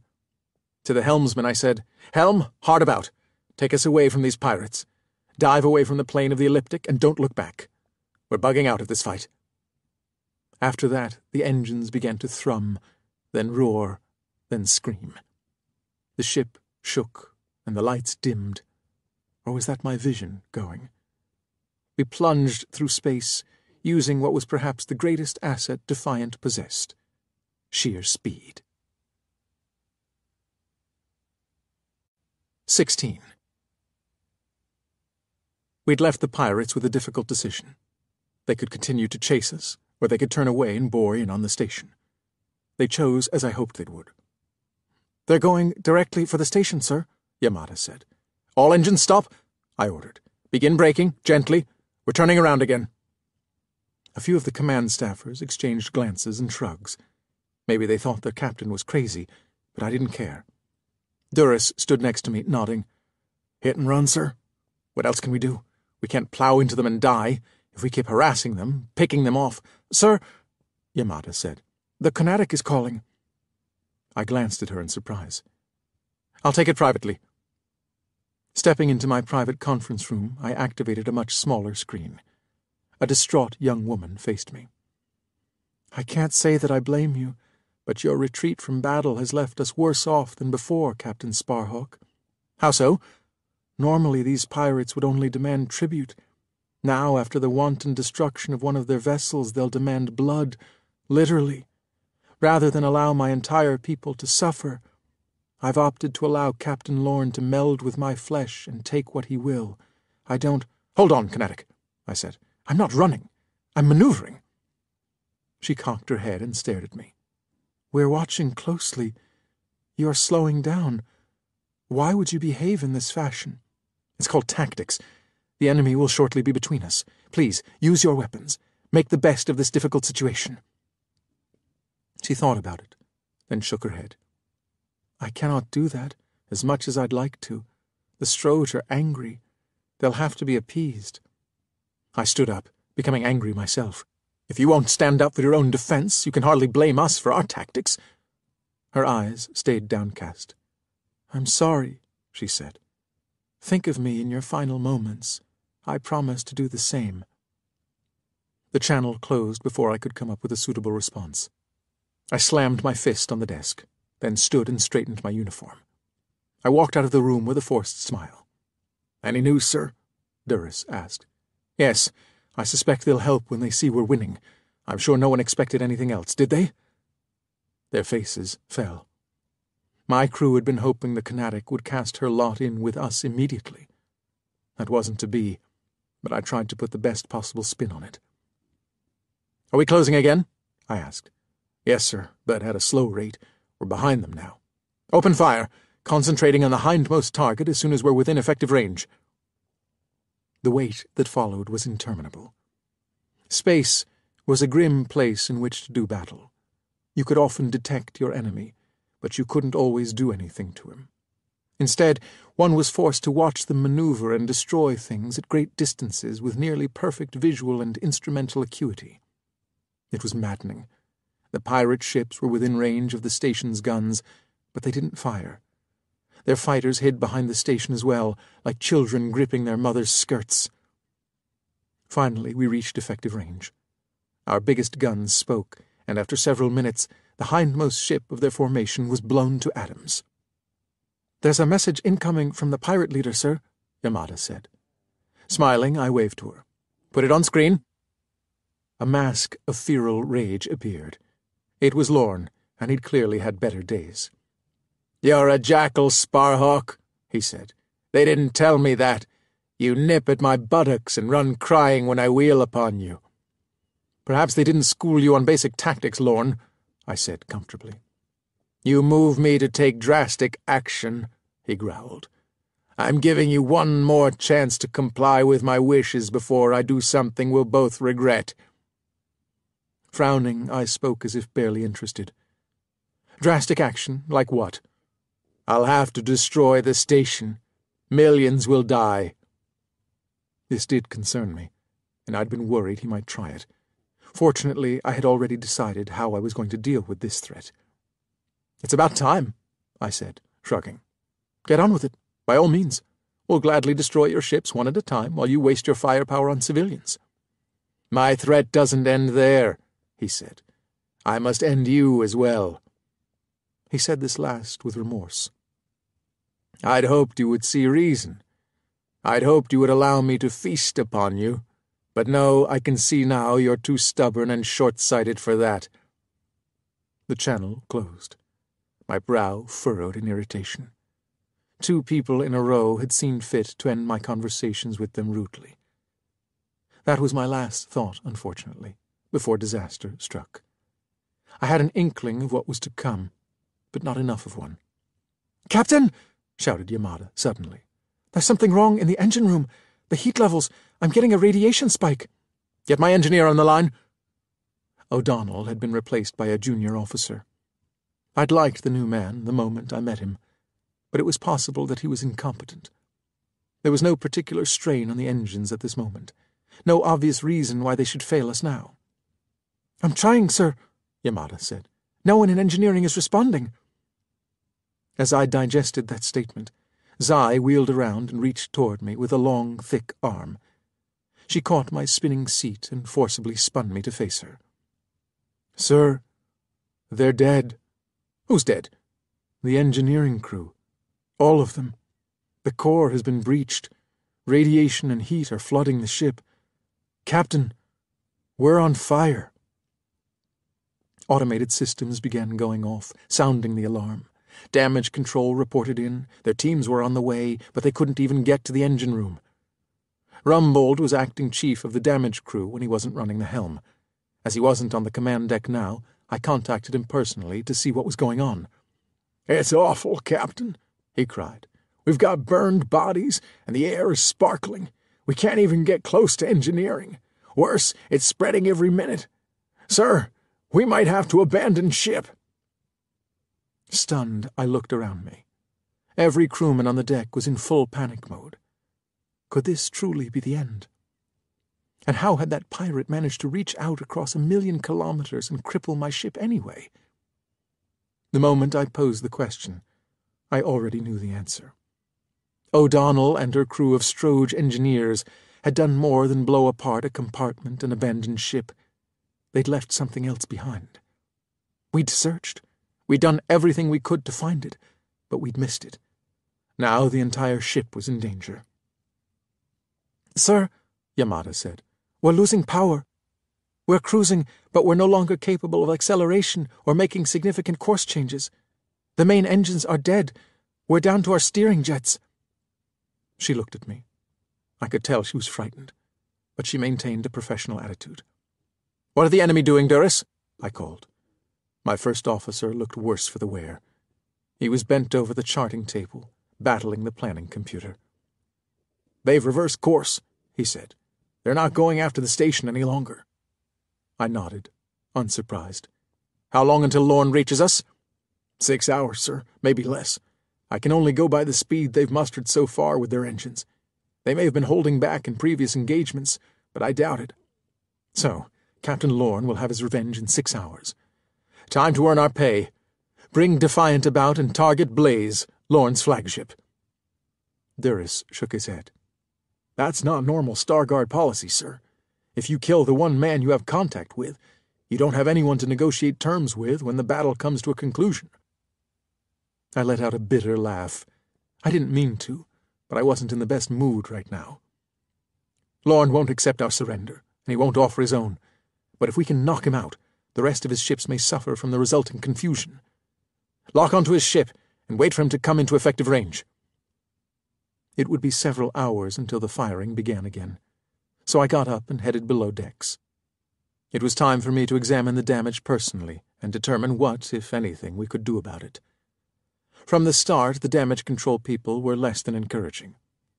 "You can see the leak from here, sir," Rumbold said, standing next to me in a corridor that was full of flashing blue sparkles. We wore radiation suits, but no one thought the protection could be 100% effective. The leak was too significant. "Flush the atmosphere on this deck out into space," I ordered. "That's a lot of air we won't get back any time soon," Rumbold cautioned. I looked down at him. Sometimes my crewmen were short-sighted. "If we can't get past this leak, we aren't going to be needing an air supply." Still, he hesitated. "Sir, if anyone's alive in there, needing help—" "Flush the atmosphere, now!" I said in a hard voice. The odds were no one was alive, and even if they were, they couldn't be in good shape.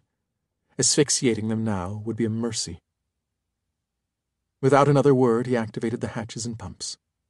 In that moment, all hope of rescuing injured engineering people vanished. The hard vacuum outside the ship effectively sucked all the air off the deck and much of the radiation with it. The leak was still active, but without an easy gas medium to drift around on, the dust particles weren't as much of a problem. We advanced to where the cooling jacket had ruptured. A shower of bluish steam still vented from the spot, but it froze into a crystalline mass almost as fast as it came out of the hole. "The cold vacuum is working to contain the leak, at least temporarily," Rumbold commented. "That was probably a good call, sir." "Let's go," I said, wading through the shower of frosty particles and into the engine room beyond. He looked startled, but he followed me quickly enough. A wary team in yellow hazmat suits followed us. Every one of them winced when they got near the frozen fountain of radioactive coolant, and I couldn't blame them for that. We'd all be eating potassium iodide tablets by the handful tonight, unless we died sooner. When we reached the engine room, we discovered a ghastly mess. 7 crew members had perished. They'd been burned and then frozen stiff when I'd opened the hatches. A few of them might have been alive. It was hard to tell. Their bulging eyes and bloody, frothing lips might have indicated death from any number of causes. We pressed past the drifting dead and examined the engine core. This was the key to our survival, to the survival of Defiant herself. It didn't look good. The engines had suffered a serious blast. Something had been placed under the core, possibly an explosive device, and it had gone off when Captain Lorne had commanded it to. "The device can't have been very large," Rumbold commented, climbing underneath the cowling and grunting while he worked. "But it didn't have to be. It was placed with expert care. We didn't find it due to the shielding all around here. Sir, I think this thing was planted very deliberately by experts." "No kidding," I said. "A parting gift by O'Donnell and her crew, no doubt. The question is, can you fix it?" "Fix it? Maybe. Given half a year's time and a well-equipped dry dock, this engine is dead, sir." I heaved a sigh. The enemy had taken out Earth's first starship without hitting us with a single salvo. "Do what you can. I need some kind of power. Anything. Even just give me enough to maneuver." "I might be able to do that," Rumbold muttered. He was already at work. Only his feet stuck out from beneath the cowling. His nervous damage control crew filed in and began following his barking commands. I left the engine room with a heavy heart and headed back up to the command deck. We had less than 5 hours before the enemy caught and destroyed us. 17. The enemy ships came into range 3 hours later. They'd adopted by that time what we considered to be unorthodox tactics. "They formed a column, sir," Duras said. "A column?" "Yes, they've lined up their ships. Only one of them is visible from our point of view." I rubbed my chin briefly. "I see. They now know that we have superior range, and they've adapted. With only one ship in front of all the others, they hope to reduce the odds of our striking them." "Exactly. Oh, and, sir, the lead ship is not Captain Lorne's."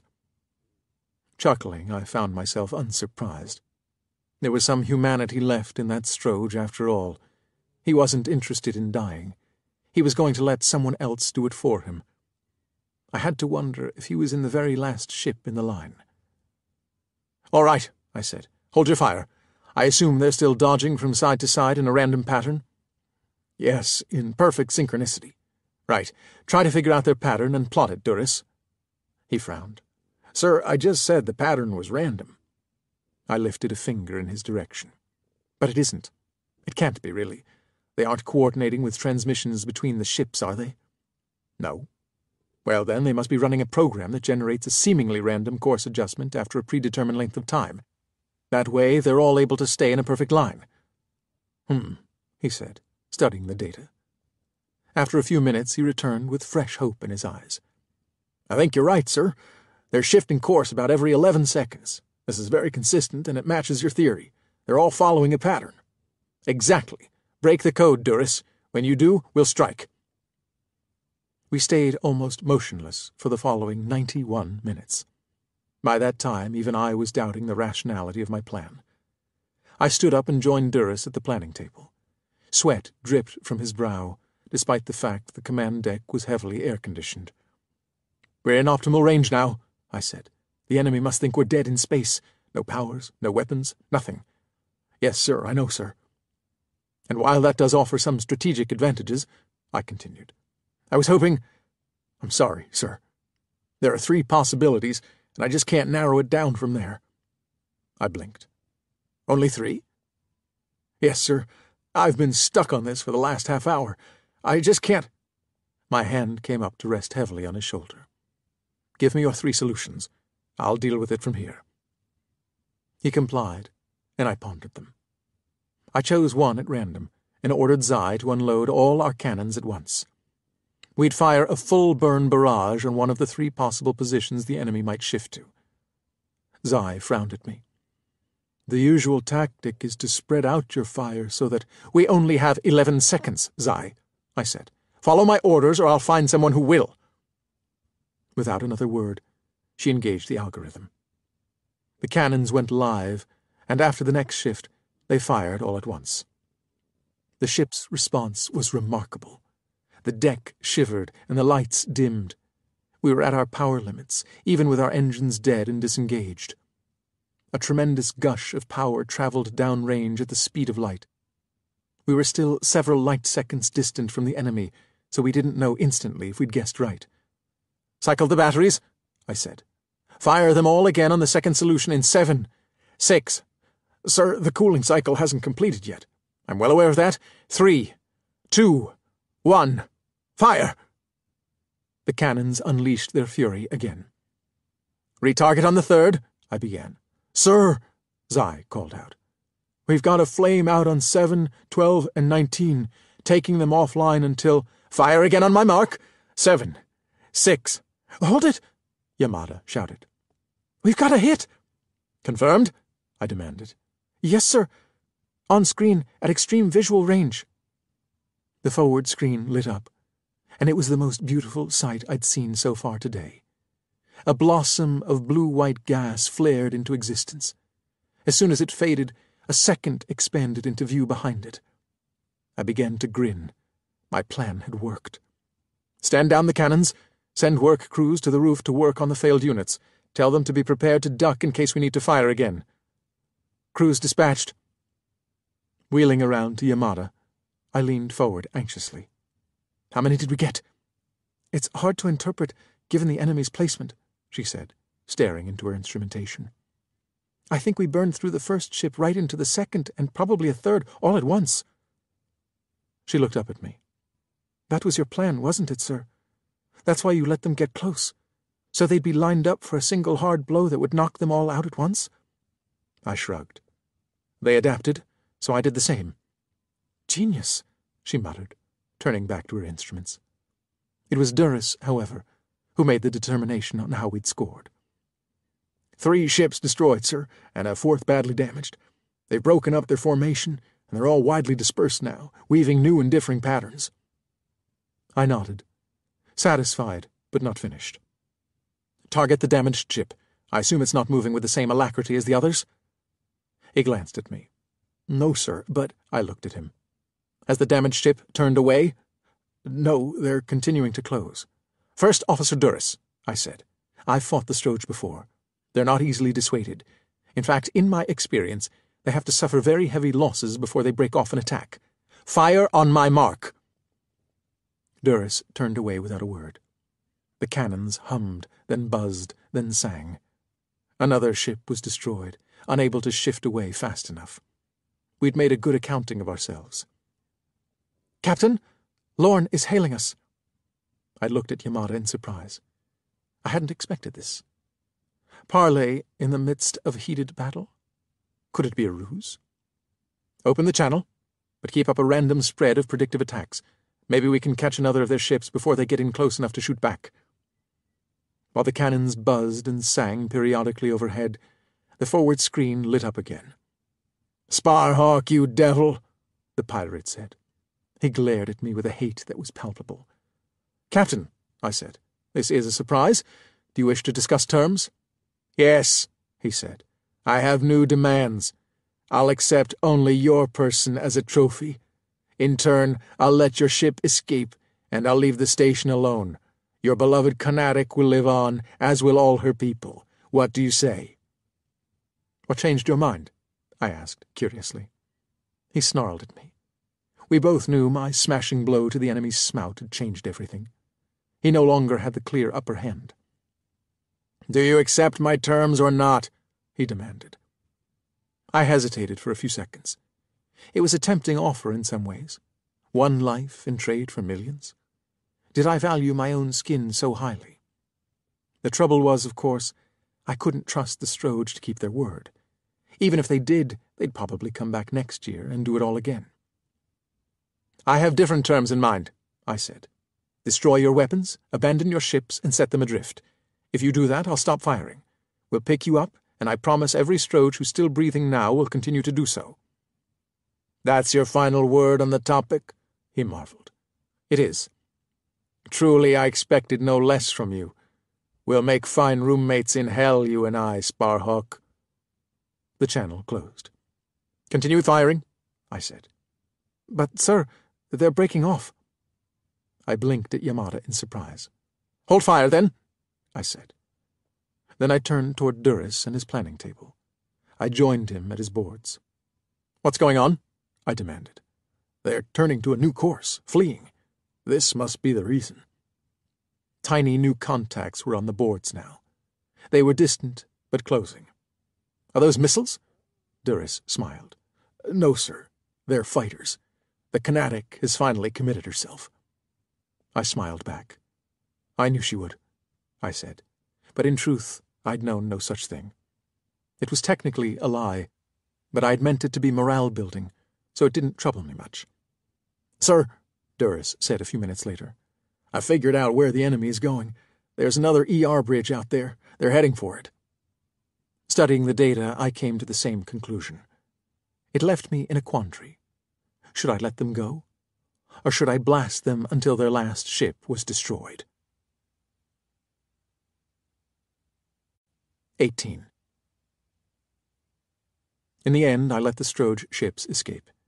It was probably a misguided act of mercy, but when an enemy is defeated and fleeing, any Starguard officer would have trouble killing them as they ran.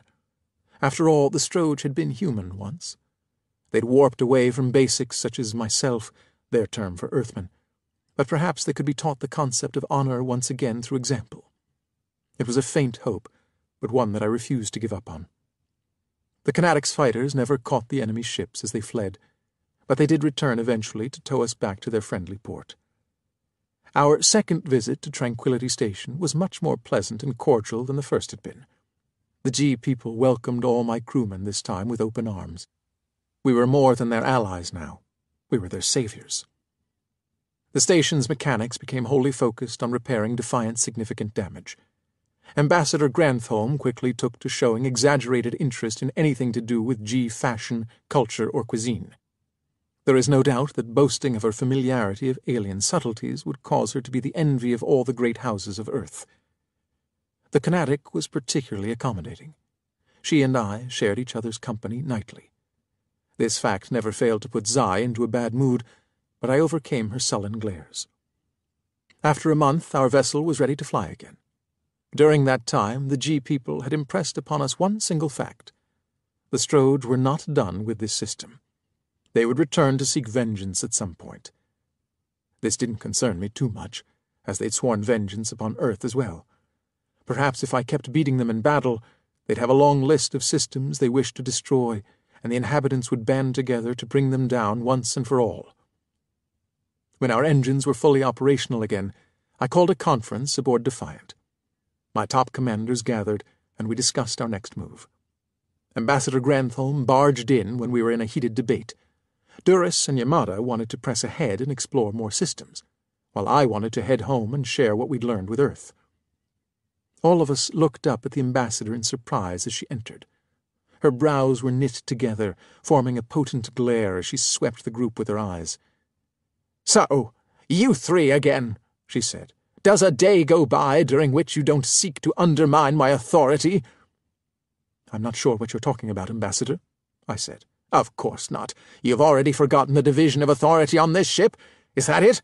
I'm in charge when we aren't in battle. This mission is mine to command when there's no danger. I'm asserting that authority now." She stepped in and sat down across the table from me. Her aged fingers folded together in a wrinkled lattice, and she stared at me over the top of them. "Very well," I said. "We were just discussing our next destination. I wish to return to Earth, as we now have a great deal of data. We can transmit that data the moment we enter the solar system, inquiring then where they think we should explore next." Grantham chewed that over. It was a sound proposal. Surely even she could see that. "No," she said at last. "We'll press on. We'll follow the Stroge. You should have destroyed those ships when you had the chance." "Is that what this is about? A difference in tactics?" "Not at all. I simply wish to see where they went before they get away completely." "I can tell you that," said Zai. We all looked past the ambassador. Zai had appeared in the doorway, behind the older woman. I frowned at this development, Zai often managed to horn her way into these events. She didn't seem to care if she'd been invited or not. "Zai, why are you here?" Grantham asked pointedly.